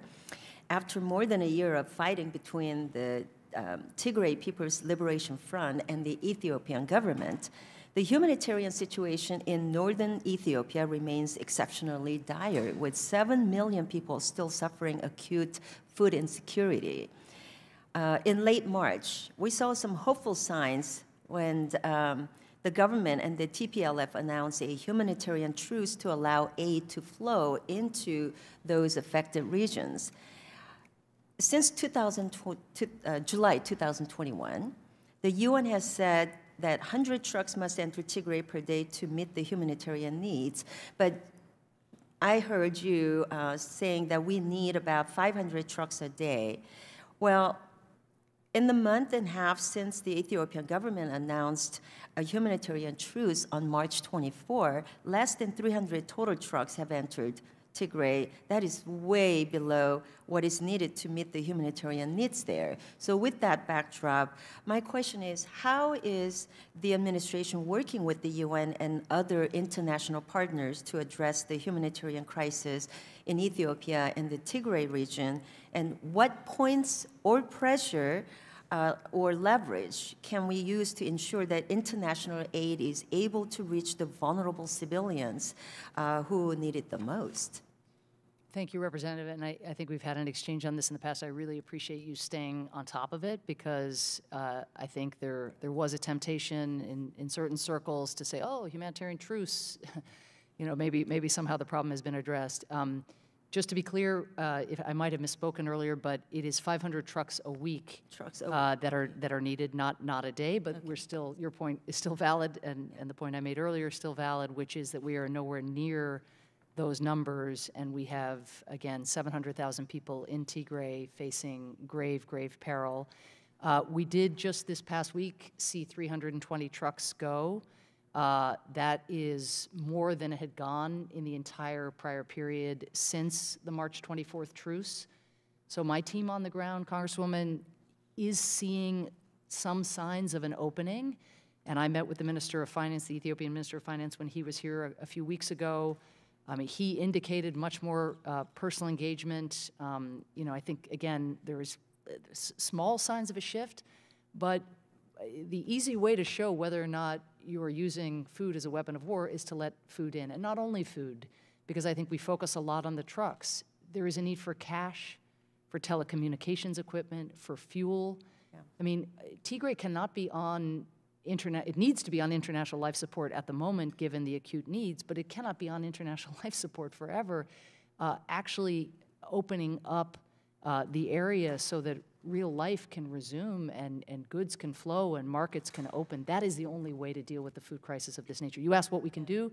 Mm-hmm. I think more diplomatic pressure, including by our special envoy and by Secretary Blinken and others. I think the phone call that President Biden and Prime Minister Abe had, at least it correlates with a period in which more progress was made. So our high-level engagement is clearly important. They're looking at the international financial institutions and looking for relief there in light of the food crisis that Ethiopia as a whole is facing. Mm-hmm. And there again, to make clear that everybody deserves food. Everybody deserves access to seeds. Let me just continue on that conversation, but let me further ask you about what is the biggest impediments, if any, to scaling up that humanitarian assistance in Tigray, and what role is the government of Ethiopia, the regional authorities, and TPLF playing in response efforts, and similarly blocking access into the region? What are the greatest areas of need on the ground? You mentioned, you know, when we were talking about bringing some humanitarian needs. From December 2021 to late March of this year, there has been zero humanitarian convoys entered into Tigray. So what are the biggest impediments? I think it has been throughout this whole period, the government of Ethiopia's either obstruction or unwillingness to do the work to ensure that local and regional actors allow those trucks to pass. I think the local and regional actors in Afar and Amhara also have of late been difficult to work with.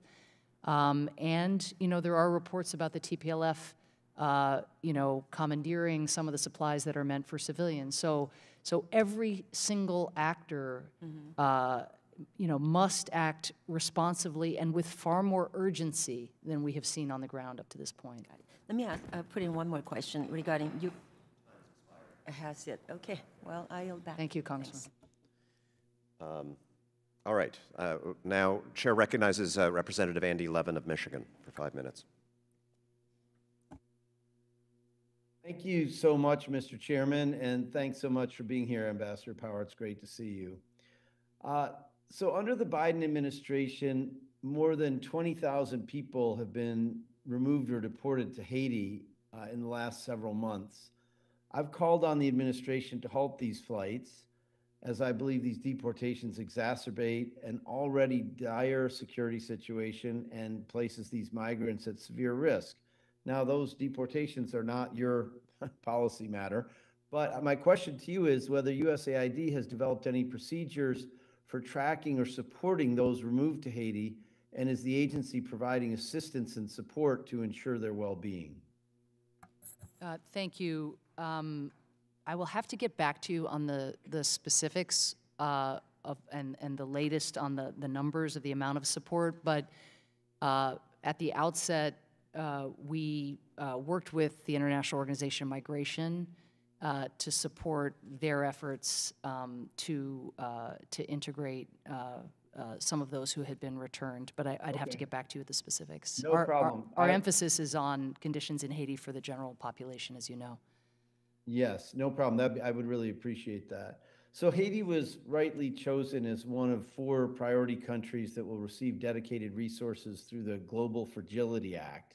a bipartisan bill that aims to elevate peace building and conflict prevention. Both through the regular budget and under the Global Fragility Act framework, you're tasked with helping to provide U.S. assistance to a government that lacks credibility and has rampant corruption and ties with gangs that are perpetuating violence in Haiti. Do you expect you'll be able to spend newly appropriated dollars effectively and GFA-specific funds effectively while the political situation remains extra-constitutional? And which groups and parties are being consulted with in Haiti to ensure that GFA implementation is starting off on the right foot, given the difficult political situation in the country? Well, the announcement of the Global Fragility Act countries, the process that gave rise to it, all of that took some time. The announcement is, in the scheme of the U.S. government, relatively recent. So I don't think yet that we have a breakdown or anything close to it on the organizations that we would be partnering with, but very much taking on board the premise of your question about the major legitimacy challenges around the current political structures. You know, there are ways to support the cause of the Global Fragility Act that don't entail working with the government, indeed working with some of the very partners that you have in mind. And certainly, you know, as we see rampant gang violence and a level of physical insecurity for the Haitian people, I mean, where whole parts of the capital city now are deemed off limits, you know, there's plenty of work to go around. But on the specifics, I think we're still developing that. I hope the consultation has been as broad as you would wish to see, but that's something I can be more specific on when I check in with our mission. Okay, great. So let me switch to migration. I was glad to see last year's announcement that USAID would be supporting the implementation of the Biden administration's root causes strategy and the collaborative migration management strategy to tackle migration in the Northern Triangle. I'd like to hear more about how this work is developing a year on, and specifically about how these strategies are focused on the unique needs of marginalized and particularly vulnerable groups. For example, we know that women and children on the move are uniquely vulnerable to gender-based violence. And we've heard stories about how racism impacts migrants, like the differential treatment Haitians received at the border, but throughout the region and at the southern border. So how does USAID's implementation of the root causes strategy address these unique and specific needs? And do you have adequate resources to do so effectively? Do you need any more help from us, or, you know, what's the situation there? Thank you. Well, I think there is a request in the 23 budget very specific to this region, asking for a ramp up of resources in keeping with President Biden's 4-year plan, which he announced at the outset of his administration. I mean, I think not by way of caveat, because I don't like these kinds of caveats, but it is important context that the decision to suspend assistance by the previous administration did impact more than 80% of USAID's projects, and many of them shut down entirely. People were laid off, so we are still scaling up. Nonetheless, I think the vaccine distribution program has been heroic, which reflects the kind of partnership with the ministries of health, distributing more than 10 million vaccines, reaching people with humanitarian assistance, and creating tens of thousands of jobs. I can give you the breakdown per country. But I also draw your attention, finally, briefly, sorry, Mr. Chair, to the legal pathways. The H-2B announcement was made yesterday, I believe, by the Department of Homeland Security. We are really beefing up our efforts to ensure that individuals from Honduras, El Salvador, and Guatemala are part of that pipeline to pursue lawful migration to this country, and they can also bring those resources back home. Thank you. Thanks, Mr. Chair. I yield back. Thank you. We'll now turn to Representative Ronnie Jackson of Texas for 5 minutes. Thank you, Mr. Chairman. Administrator Power, thank you for being here today. I continue to be disappointed and unimpressed with the bike. It's on. Is your mic on, Ronnie? On. Oh, is this over here? You know, yeah, maybe try another chair. How about that? Oh, perfect. All right. Thank you for being here today. I'll just start over here. I continue to be a little bit disappointed and unimpressed with the Biden administration's foreign policy agenda. China's utilizing soft power diplomacy through COVID vaccine distribution and through the Belt and Road Initiative. Russia continues to attack Ukraine civilians and destroy its country. Iran is reportedly increasing its demands of the U.S. and our partners in the JCPOA negotiations, which are actually still being proctored by Russia. Closer to home, the southern border is facing a constant stream of record-breaking numbers of illegal immigrants and deadly drugs like fentanyl. Across all corners, global leadership is sorely needed, and the United States under the Biden administration is missing the mark, in my opinion. I hope that we see strong leadership and better policy coming from USAID and the State Department going forward. With that said, I'd like to ask you a question. You've said one of your biggest priorities is to break down the barriers to make it easier for different kinds of organizations to work with USAID. Last year, just 10 groups received over half of all the contract funding, so there seems to be a limited opportunity for non-traditional partners to work with the agency. It can take more than a year for USAID to vet a new partner. Long timelines and red tape does and will discourage organizations, especially smaller organizations, from working with USAID. What specific steps are you taking to shorten this time to get new organizations vetted and improved?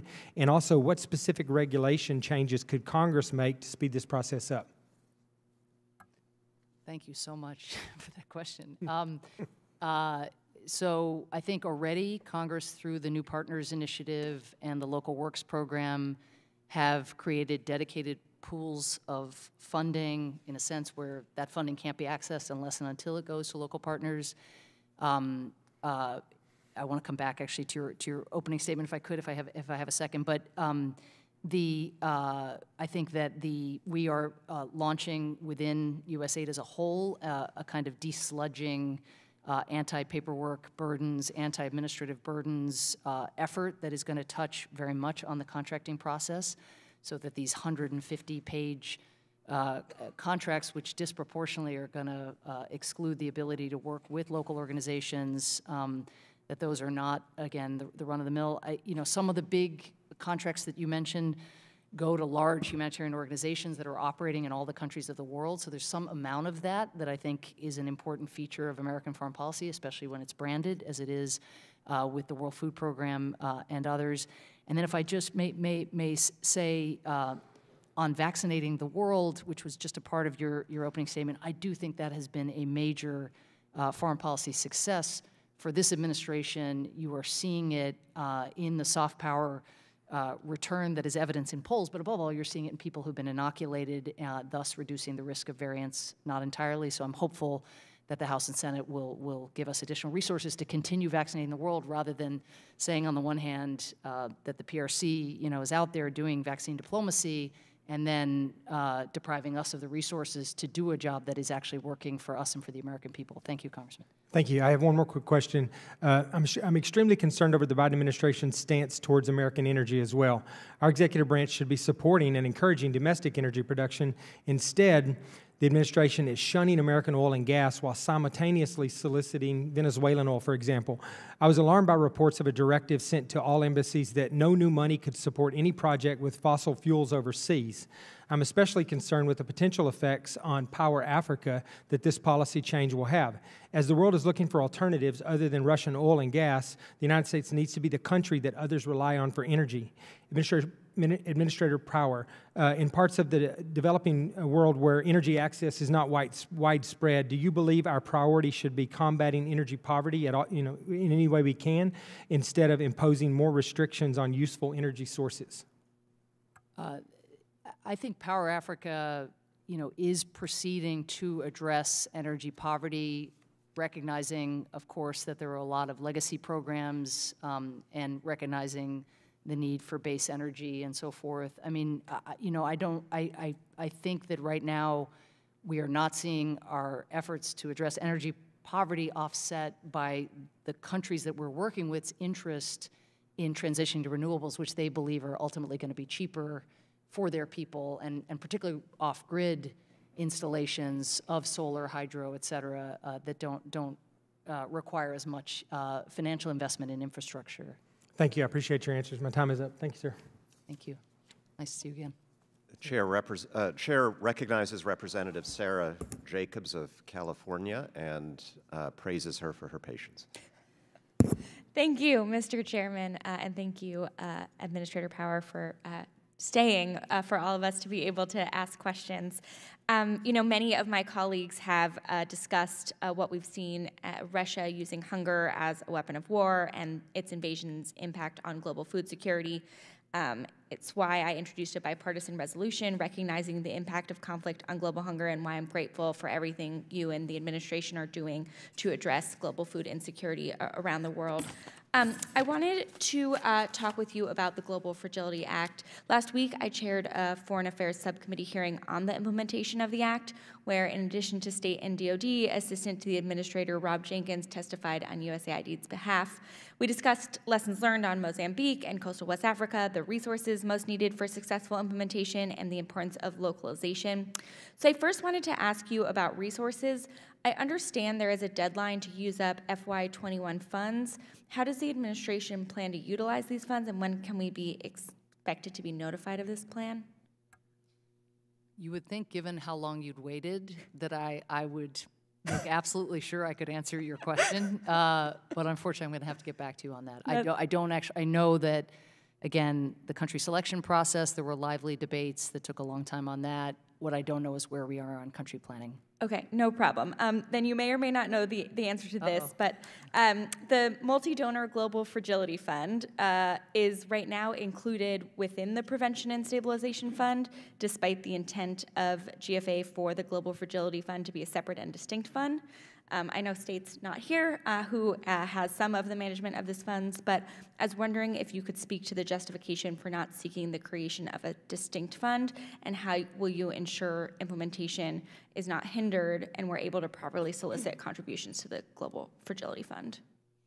I don't have the answer. I believe the answer, though, as you know, USAID's budget process kind of runs, it's collaborative with the State Department, runs through the State F Bureau. I think the logic of that from recall is some idea of integration and concentrating resources and being able to double down so we actually show a return.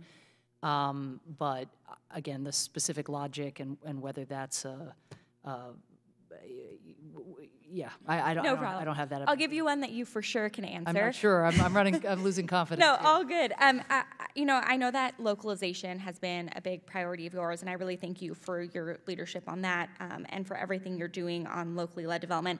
We've heard in a bipartisan way, I think, today, somewhat surprisingly, how important that is to improve our development assistance. So I wanted to ask you, you know, how does USAID's reliance on a small number of large government contractors carry out its program impact our ability to be able to address the challenges we're facing?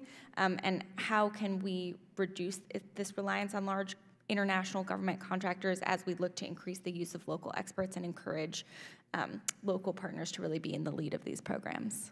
Well, this builds on Congressman Jackson's question, as you said nicely. I mean, I think that, you know, one would have to do a side by, you know, it's the counterfactual we never have, right, of what is the actual impact in a community of going through a local organization in the moment rather than something that might be multi-year and, you know, bigger sums at work as international organizations. You know, that might be their proposals might entail something that scales more easily. So again, that counterfactual isn't available to us program by program, but what my biggest concern about the overweighting that both of you have referred to, and the reason that we are making a hard push on this, including by trying to increase the number of individuals we have at USAID at our missions who can sit down side by side with local organizations and help them jump through the hoops that they have to jump through in order to contract or get a grant with USAID, because no matter, even if we desludge and reduce burdens, that's still, those requirements are still stringent for all the reasons that we also care about, reducing fraud, waste, and abuse. But my biggest concern is not that side by side, it's the lasting question of whether we are doing sustainable development. You know, whether these organizations, you know, we can say, well, it's costly in the here and now to make an investment in their accounting capability or in their ability, you know, to meet these stringent requirements. But then these organizations don't get the resources, or maybe they're a sub-grantee, which would be progress, but is still not the same as being a grantee themselves. And all that overhead exists in other organizations and all that accountability, but they then don't obtain that internal infrastructure to do work over time. So when we close our missions, as we always hope to do, what have we left in our place? And when those international organizations go away, yes, there'll be human capital that will have been trained, presumably as staff and as beneficiaries, but it's not the same as really growing a country's ability to do that work by itself. Thank you. Thank you. I yield back. Chair recognizes Representative Chrissy Houlihan of Pennsylvania. Thank you so much for the opportunity to ask you questions. Can you hear me okay before I get started? Yes. Excellent. I'm going to follow up on some of the conversation that you were having with Mr. Pfluger a while ago. He was asking questions about demand for sustainable energy as an example. But my question will be more broad than that on the role of capitalism in growing our sustainable efforts worldwide.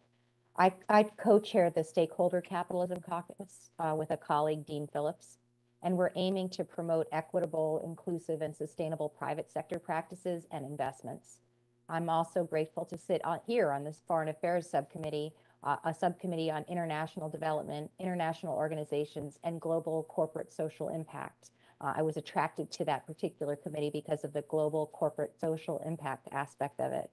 So I'm very, very interested in and invested in exploring the intersection between smart private sector investments and international development aligned with U.S. interests.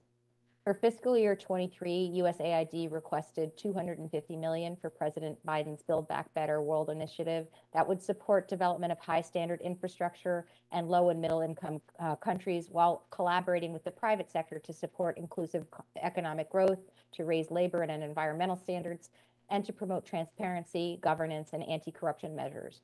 The administration has stated that the infrastructure development carried out in a transparent and sustainable manner, financially, environmentally, and socially, will lead to a better outcome for recipient countries and communities. You were mentioning in your conversation with Mr. Pfluger about how many of our international communities are walking or talking with their feet, you know, and asking for things that they need independent of us pushing them. But I was wondering if you agree that the United States views on ESG criteria as a priority consistent with our national interest in the foreign affairs and international development states. I was wondering if you agree that these views are important, that ESG is a priority for us, not only domestically, but also globally as well.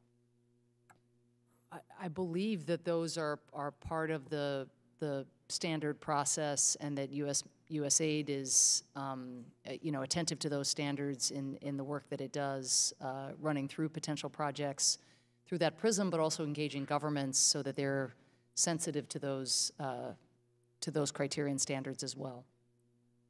So one of the things that I was wondering beyond that is, beyond the Build Back Better World Initiative, is your agency engaged in other collaborative partnerships that might help promote environmental, social, and governance standards that would be in line with the U.S. interests internationally as well?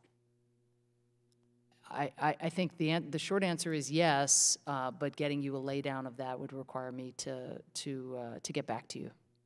I'd like that, and I'd like to have, if it's possible, kind of a longer conversation about what we can be doing to harness the power of the for-profit economy and the for-profit sector, NGOs aside and governments aside, and foreign assistance and aid aside. The for-profit sector is just so powerful, and I think that it's catching on globally, that this is something that we need to be thinking of in terms of our resources and dollars and partnering, and would love to have a longer conversation about how we can work on that. With what's remaining of my time, I want to switch topics to talking about UNFPA.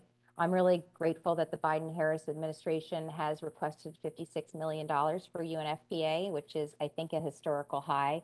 But I was wondering if you could comment a little bit on whether you believe meeting the protection and health needs of girls and women still remains a critical component to USAID's mission.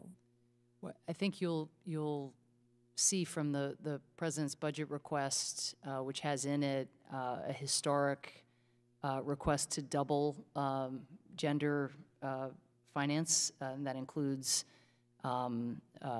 everything from reproductive health, maternal health, gender and, women and girls empowerment, microfinance for women. It runs the gamut, but absolutely women's health is at the core of that programming. It's also what our Public Health Bureau recognizes. We've seen just in countries all over the world that the investments we make in women's health, in women's reproductive health, just have cascading benefits in all the other development sectors. So these investments are not only the right thing to do, but of course, a very, very wise, smart thing to do. I appreciate that and would look forward with the remaining seconds that I have to welcoming any conversation you'd like to have with me or my office on how I can be helpful to engage USAID and UNFPA's continued relationship. And with that, I yield back and appreciate the time. Thank you, Congresswoman. Chair now recognizes Representative Ken Buck of Colorado. Thank you, Mr. Chair.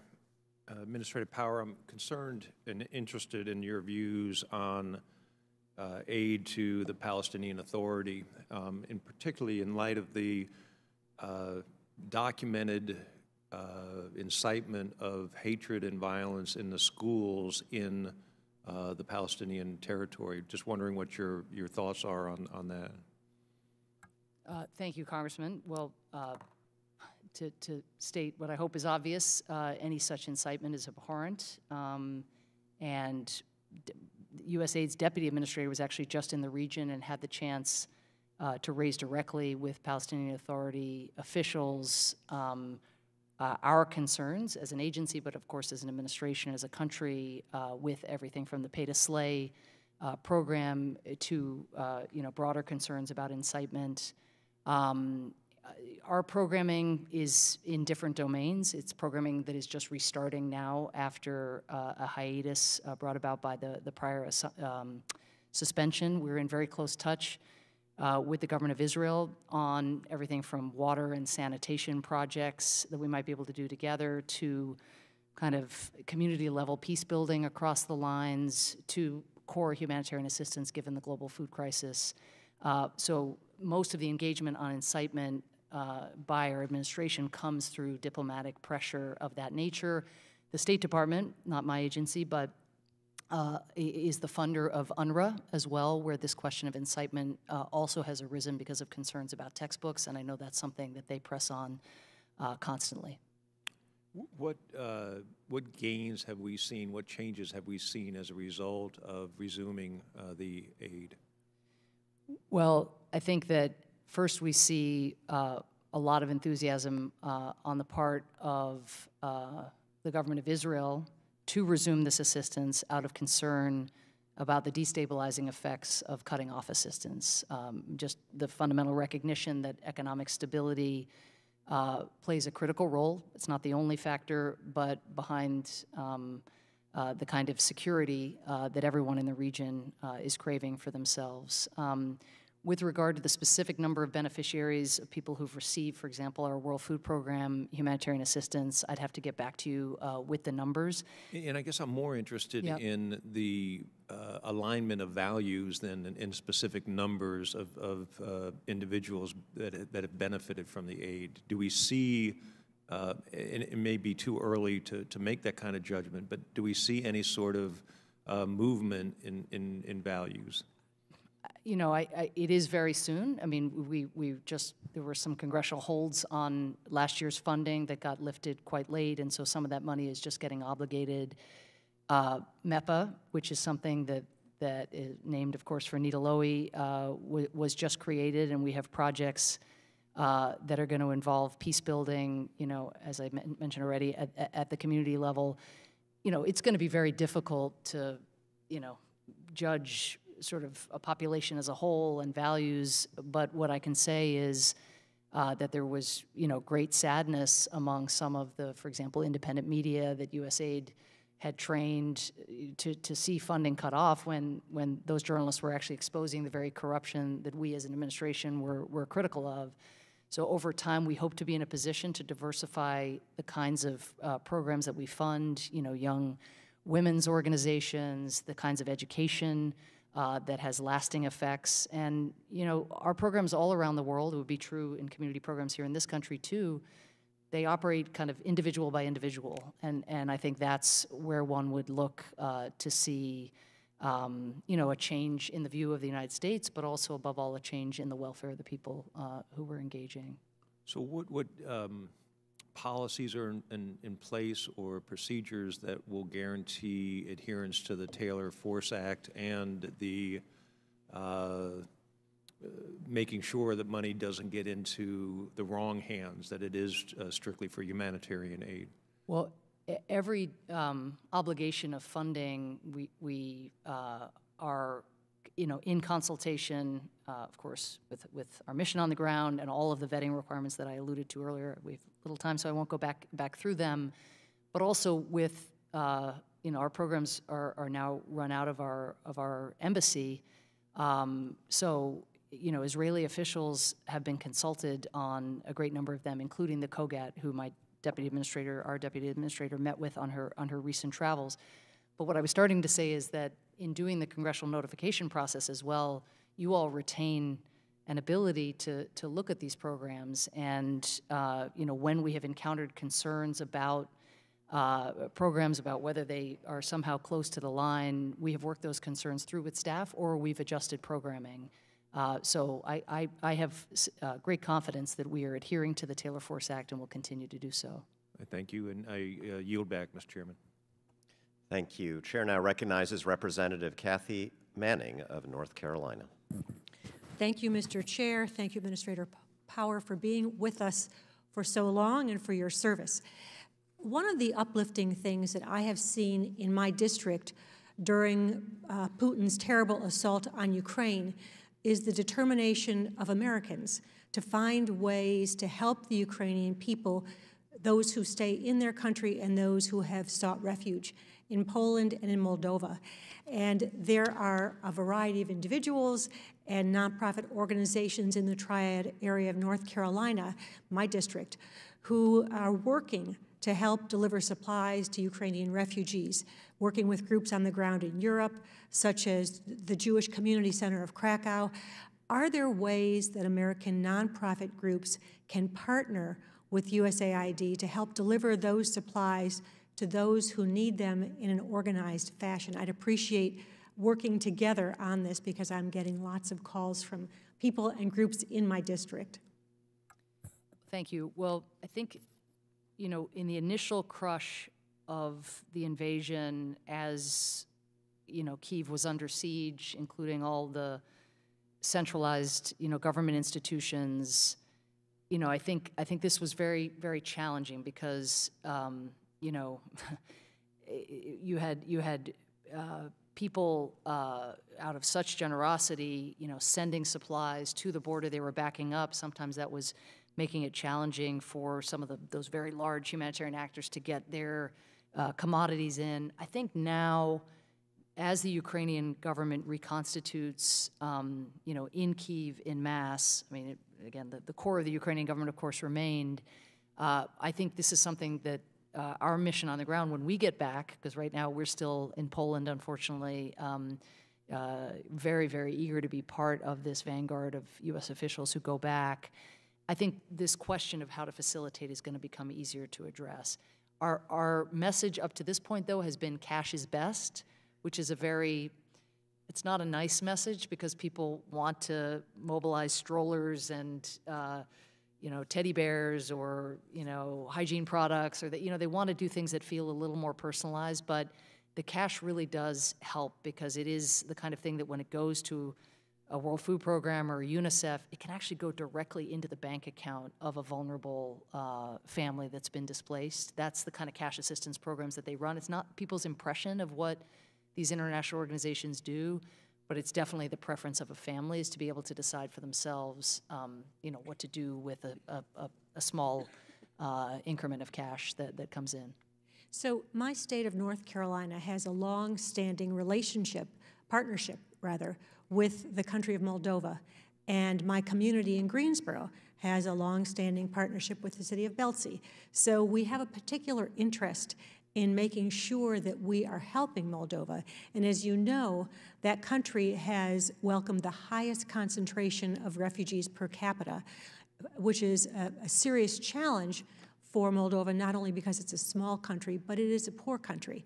Has USAID taken stock of Moldova's needs, including ways that we can help upgrade hospitals and other infrastructure as they deal with the influx of so many people? And they've really welcomed the refugees, but it is a burden on their country.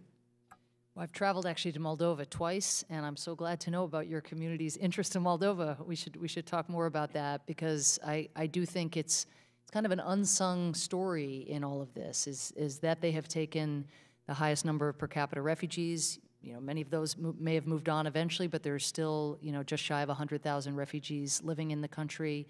I visited, it was just last month, and just saw, you know, these bed and breakfasts that used to be charging, you know, just letting people in to stay, wineries, you know, near the Ukrainian border that used to be catering to tourists, and others now just allowing displaced people. I mean, the generosity is off the charts. I think the other part of the unsung or the untold story here is the leadership of that country. President Sandu, who, you know, is trying to implement an anti-corruption agenda that's as ambitious as anything happening anywhere in the world, and doing so with Russian energy blackmail taking hold at the very same time.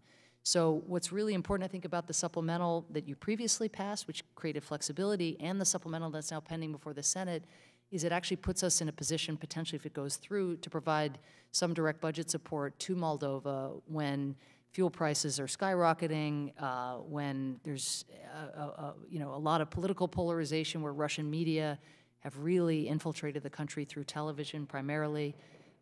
So there's a real chance to support Moldova at this critical inflection point, I think, in its trajectory, which wants to be an integrated trajectory west. Well, I appreciate your talkability, and I yield back. Chair now recognizes Representative Andy Barr of Kentucky for 5 minutes and maybe 5 seconds. Thanks.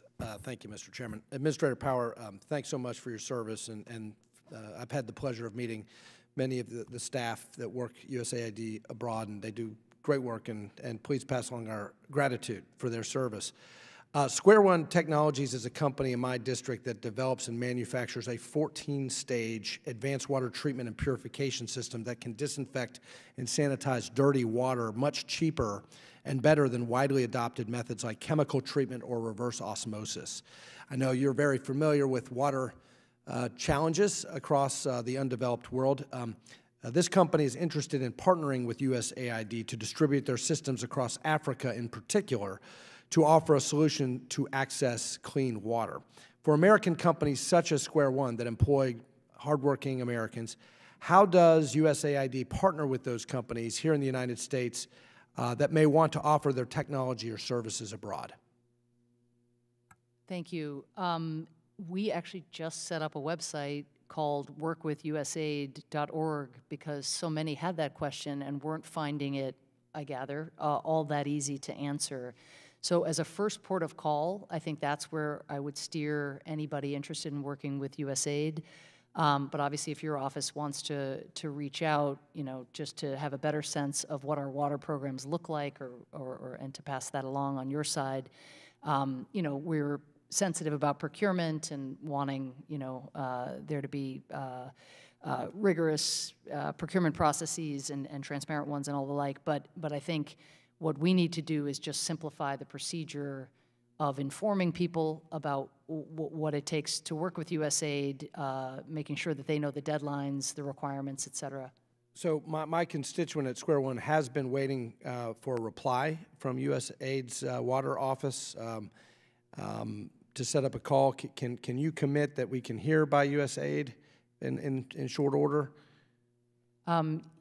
If your office will follow we'll work up with give you us that information, yes, Thank you very much. Of course, absolutely. In 2021, USAID provided over $110 million to support development and humanitarian programs in the West Bank and Gaza. kind of as a follow-up to Mr. Buck's line of questioning. In prior years, we have received reports from the Israeli government that U.S. tax dollars going to organizations purporting to be humanitarian in nature are actually being funneled to support the boycott, divestment, and sanctions movement against the State of Israel. What partner vetting system does USAID use to make sure that U.S. tax dollars do not go to malign actors, particularly those who are participating in the BDS movement?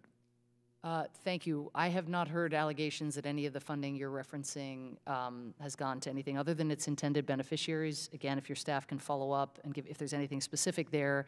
You know, our vetting procedures are as stringent there as in any part of the world. There are layers of vetting ahead of time, not only with the grantee, but any sub-grantee. We also do compliance reviews after the fact in terms of what our implementing partners have actually done to sort of go back over and make sure we're checking any issues or any diversion on the back end. So again, if there's a specific, but it's a very, very elaborate, in light of the sensitivities, in light of the risks there and in several other theaters, it's again the most stringent vetting. And shifting away from BDS, but back to Taylor Force and Taylor Force compliance, while there may not be direct assistance to the PA, there is concern that the spirit of Taylor Force is being circumvented by partnering with organizations, NGOs that may be making those martyr payments to in lieu of the PA directly. And we obviously don't want any U.S. tax dollars funneled through NGOs that operate to circumvent Taylor Force. Can you speak to that? Again, if you have any specifics where there's a concern that that is happening, I would definitely like to hear those. The nature of the projects that we are doing, the extent of the conversations we are having with members up here, in the MEPA context, the composition of the board that we have, where the ranking and majority of all our oversight committees and others were able to put forward board members, I really think we have the infrastructure in place to guard against diversion. And final question on China and the Pacific. What work is USAID doing with other development arms like DFC to accomplish American foreign policy goals, specifically countering Belt and Road? I'm especially interested in Oceania, Indo-Pacific. I'm going to have to, it's an important question, but maybe if you can follow up directly. The chair now recognizes Representative Juan Vargas of California for 5 minutes, and then we have just one more and we'll be done. Until somebody else arrives. Thank you very much, Mr. Chair. Ambassador, thank you so much for being here. We appreciate it. I apologize that I wasn't able to hear the entirety of your comments. There was another hearing that I also was involved in. But there are so many questions: the invasion of Ukraine, Afghanistan, Yemen, northern Ethiopia. But I'd like to focus in on something you said, and that is everyone deserves food. Everyone deserves food. The insecurity that we see right now, especially because of Ukraine, really concerns me. I think I've asked you before about David Beasley. I know you know who he is, and he has talked to us before and was going to talk to us. We had to cancel his hearing, but of the severe problem that we have and how it's getting worse because of what's happening in Ukraine and Russia. Could you comment a little bit of how you interact with the World Food Program that he runs? And what we can do, because I think it's horrible that so many people are marching towards starvation when, again, everyone deserves food. Well, exactly, and with world food prices up as high as 34% from last year, you know, for all of the incredible generosity of the American people who have really stepped up, not only through the Congress, but on their own, you know, contributing to organizations who are trying to help meet food needs, the needs are just outpacing the resources that are being dedicated to this. So we are grateful for the humanitarian assistance that is provided for in the second Ukraine supplemental, which is not confined to funding humanitarian needs inside Ukraine or for Ukrainians. It also speaks to the need to meet the needs stemming from the fallout from the war. But this food crisis, as David Beasley has been the first to say up here for almost a year, well predated the decision by Putin to recklessly invade Ukraine.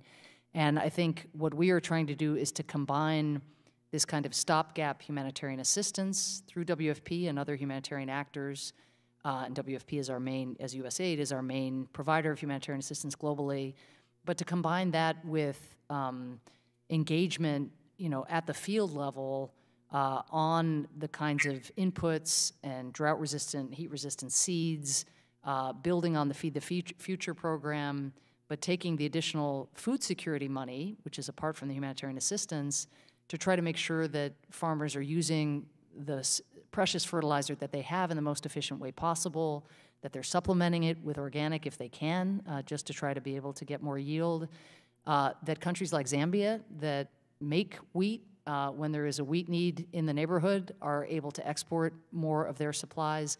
And we're also engaging on the export bans that have been put in place, because those are really going to hurt the global food supply, the global grain supply, along with what Putin is preventing from being exported out of Ukraine. Well, thank you for working on that. And again, I hope that relationship's a good one, because I think it's very important to work with the World Food Program. You'd have to ask him, but on my side, it's a very productive relationship. I'm a big fan, and his energy is made for this moment, and his entrepreneurship. I've only heard good things about you, with one exception, and I'll tell you the exception. I was very happy to hear your comments the last time, and then I spoke to my daughter, who's at the Harvard Law School, and she said, "Wait a minute, she's married to Cass Sunstein. I can't get in his class. I guess he's too busy." But anyway, putting that aside, that's the only negative thing I've ever heard, and that isn't even you. But what I do want to say is this: I'm very grateful that you said something about the vaccines, because I've been one of those ones that have been pushing for us to spend more on that internationally. And the people who are against it and vote against it then say, look what Russia's doing, look what China's doing. And we look awful because we're not helping when they vote against putting money in for these international vaccines. So I'm glad you spoke up. I mean, I think that that's so important to comment. I don't have much time here, but I do want to thank you. I do think you're doing an excellent job, the scope, the breadth of what you need to do, the depth, and I think you're doing a great job. Continue to work hard as you're doing. I think you're doing very well. Thank you. We're proud of you. Thank you. Thank you so much, Congressman. And I'll talk to Professor Sunstein about his poor selection process. But on the vaccines, just to say, it hasn't come up that much in this hearing, and yet we could look back on this period with such regret if we don't find the resources to continue vaccinating the world. Regret for the reasons that you say in terms of who else will step in to fill the breach, but also regret because when immunocompromised people get COVID, the risks of new variants and mutations that ultimately imperil Americans, really increases. And it would just be horrific to look back and think there were things we could have done, but we didn't because of whatever the logic is, because it didn't seem a good investment at the time. We have to plan ahead and know that this is about prevention of something much worse. From saving the world to getting a kid in class, congressional oversight works. So finally, last but certainly not least, I will recognize Representative Brad Schneider of Illinois. Thank you, Mr. Chairman. I want to thank you and Chairman Meeks for having this hearing, and Administrator Power, thank you for spending time with us and staying so I had a chance to ask a question. As you touched on, you also said in your testimony, we face mammoth problems in the world, problems that the U.S. can't solve alone, but that the world can't solve without U.S. leadership. And I'm grateful for the work you're doing, that you're in your position to do that, and the leadership that the United States is showing. You touched on it with your comments about vaccines, and we know that if we don't get it right, the consequences can be significant, not just for the United States, but globally, but it's true on so many issues. And before I go on, I want to touch on the Russian invasion of Ukraine.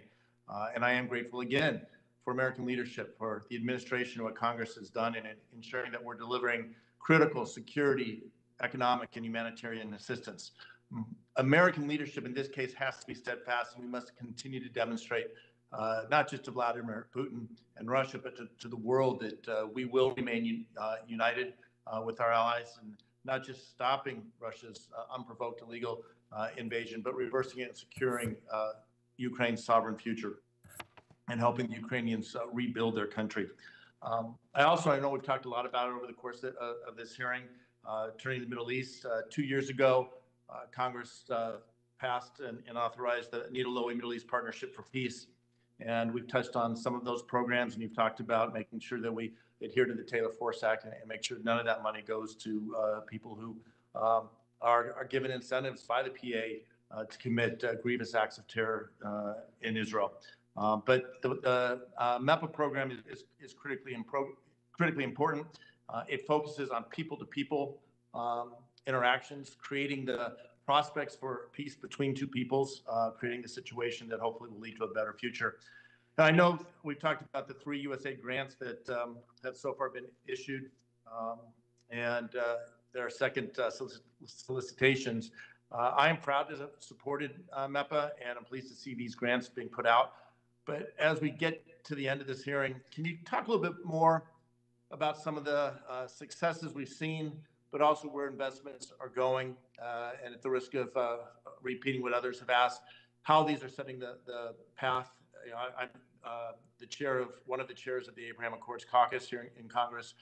Proud to have introduced and we passed the Israel Relations Normalization Act. We know that the path and prospects to peace are creating opportunities on the ground, and how MEPA and the work of USAID can help us do that. Well, I mean, I guess because it is a little bit early days, I would just speak to the relative enthusiasm. And I've talked a lot about the consultations we've done on the Israeli side, but I think at the community level, in the Palestinian territories, the desire to see America back, funding these programs out and about. I think, we're talking about support to battle a pandemic. I mean, this is meeting people at an hour of such need. We're talking about water and sanitation projects that we're trying to pursue, and those are challenging. And again, given the Taylor Force Act, we are absolutely determined to, stay within the confines of the law, and so making sure that the projects that we do provide material benefit in communities without having any benefit to the PA is so important. So, I think it's going to be exciting to see those projects launch. The 3 that have been announced so far. I think getting the 2 communities together, isn't easy, given the other challenges, the absence of a visible peace process. And so, much as we would like, again, the bottom-up programming to give rise to a different kind of climate, sometimes the current climate and the divisions there, make it harder to do some of this work. But I think that once these projects are out and about and people see the resources available, for this kind of community interaction, I'm hopeful that we'll be able to really scale some of what we're doing so far. Well, I thank you. I'm convinced that the investment in people-to-people programs can make a difference. U.S. leads best when we lead with our values and demonstrate them by supporting people, but also making clear that we will oppose terrorism and violence. So again, I thank you. I'm extended past my time. So, Mr. Chair, I yield back. Thank you so much. Administrator, thank you for being willing to spend this much time with us, giving every member of this committee a chance to interact with you. That is greatly appreciated on both sides of the aisle, and I think speaks well of your commitment to making the Congress a full partner in your efforts. I will just refer back to, in closing, something that Congressman Vargas said to you. We are, all of us here on both sides of the aisle, eager to see the United States compete with China, deal with the threat posed by Russia, and yet many of us don't seem to feel the same sense of urgency when it comes to giving you the resources to do that. We have the capacity, America has the capacity to feed the world. We have the capacity to save millions of lives around the world through a vaccination program, and a shot of Pfizer costs a lot less than a cruise missile. And we could actually do those things if our foreign assistance budget was, say, as great as it was 40 or 50 years ago, the last time we had a great power adversary in the world. That's not a crazy goal to simply do what we did the last time we faced a situation like this. I know you're a champion of that. I know you're a good steward of these programs. And I hope all of us will continue to do everything we can to support you and give you the resources that, that you need, even if you don't help our kids get into a class at Harvard. So with that, the hearing is adjourned.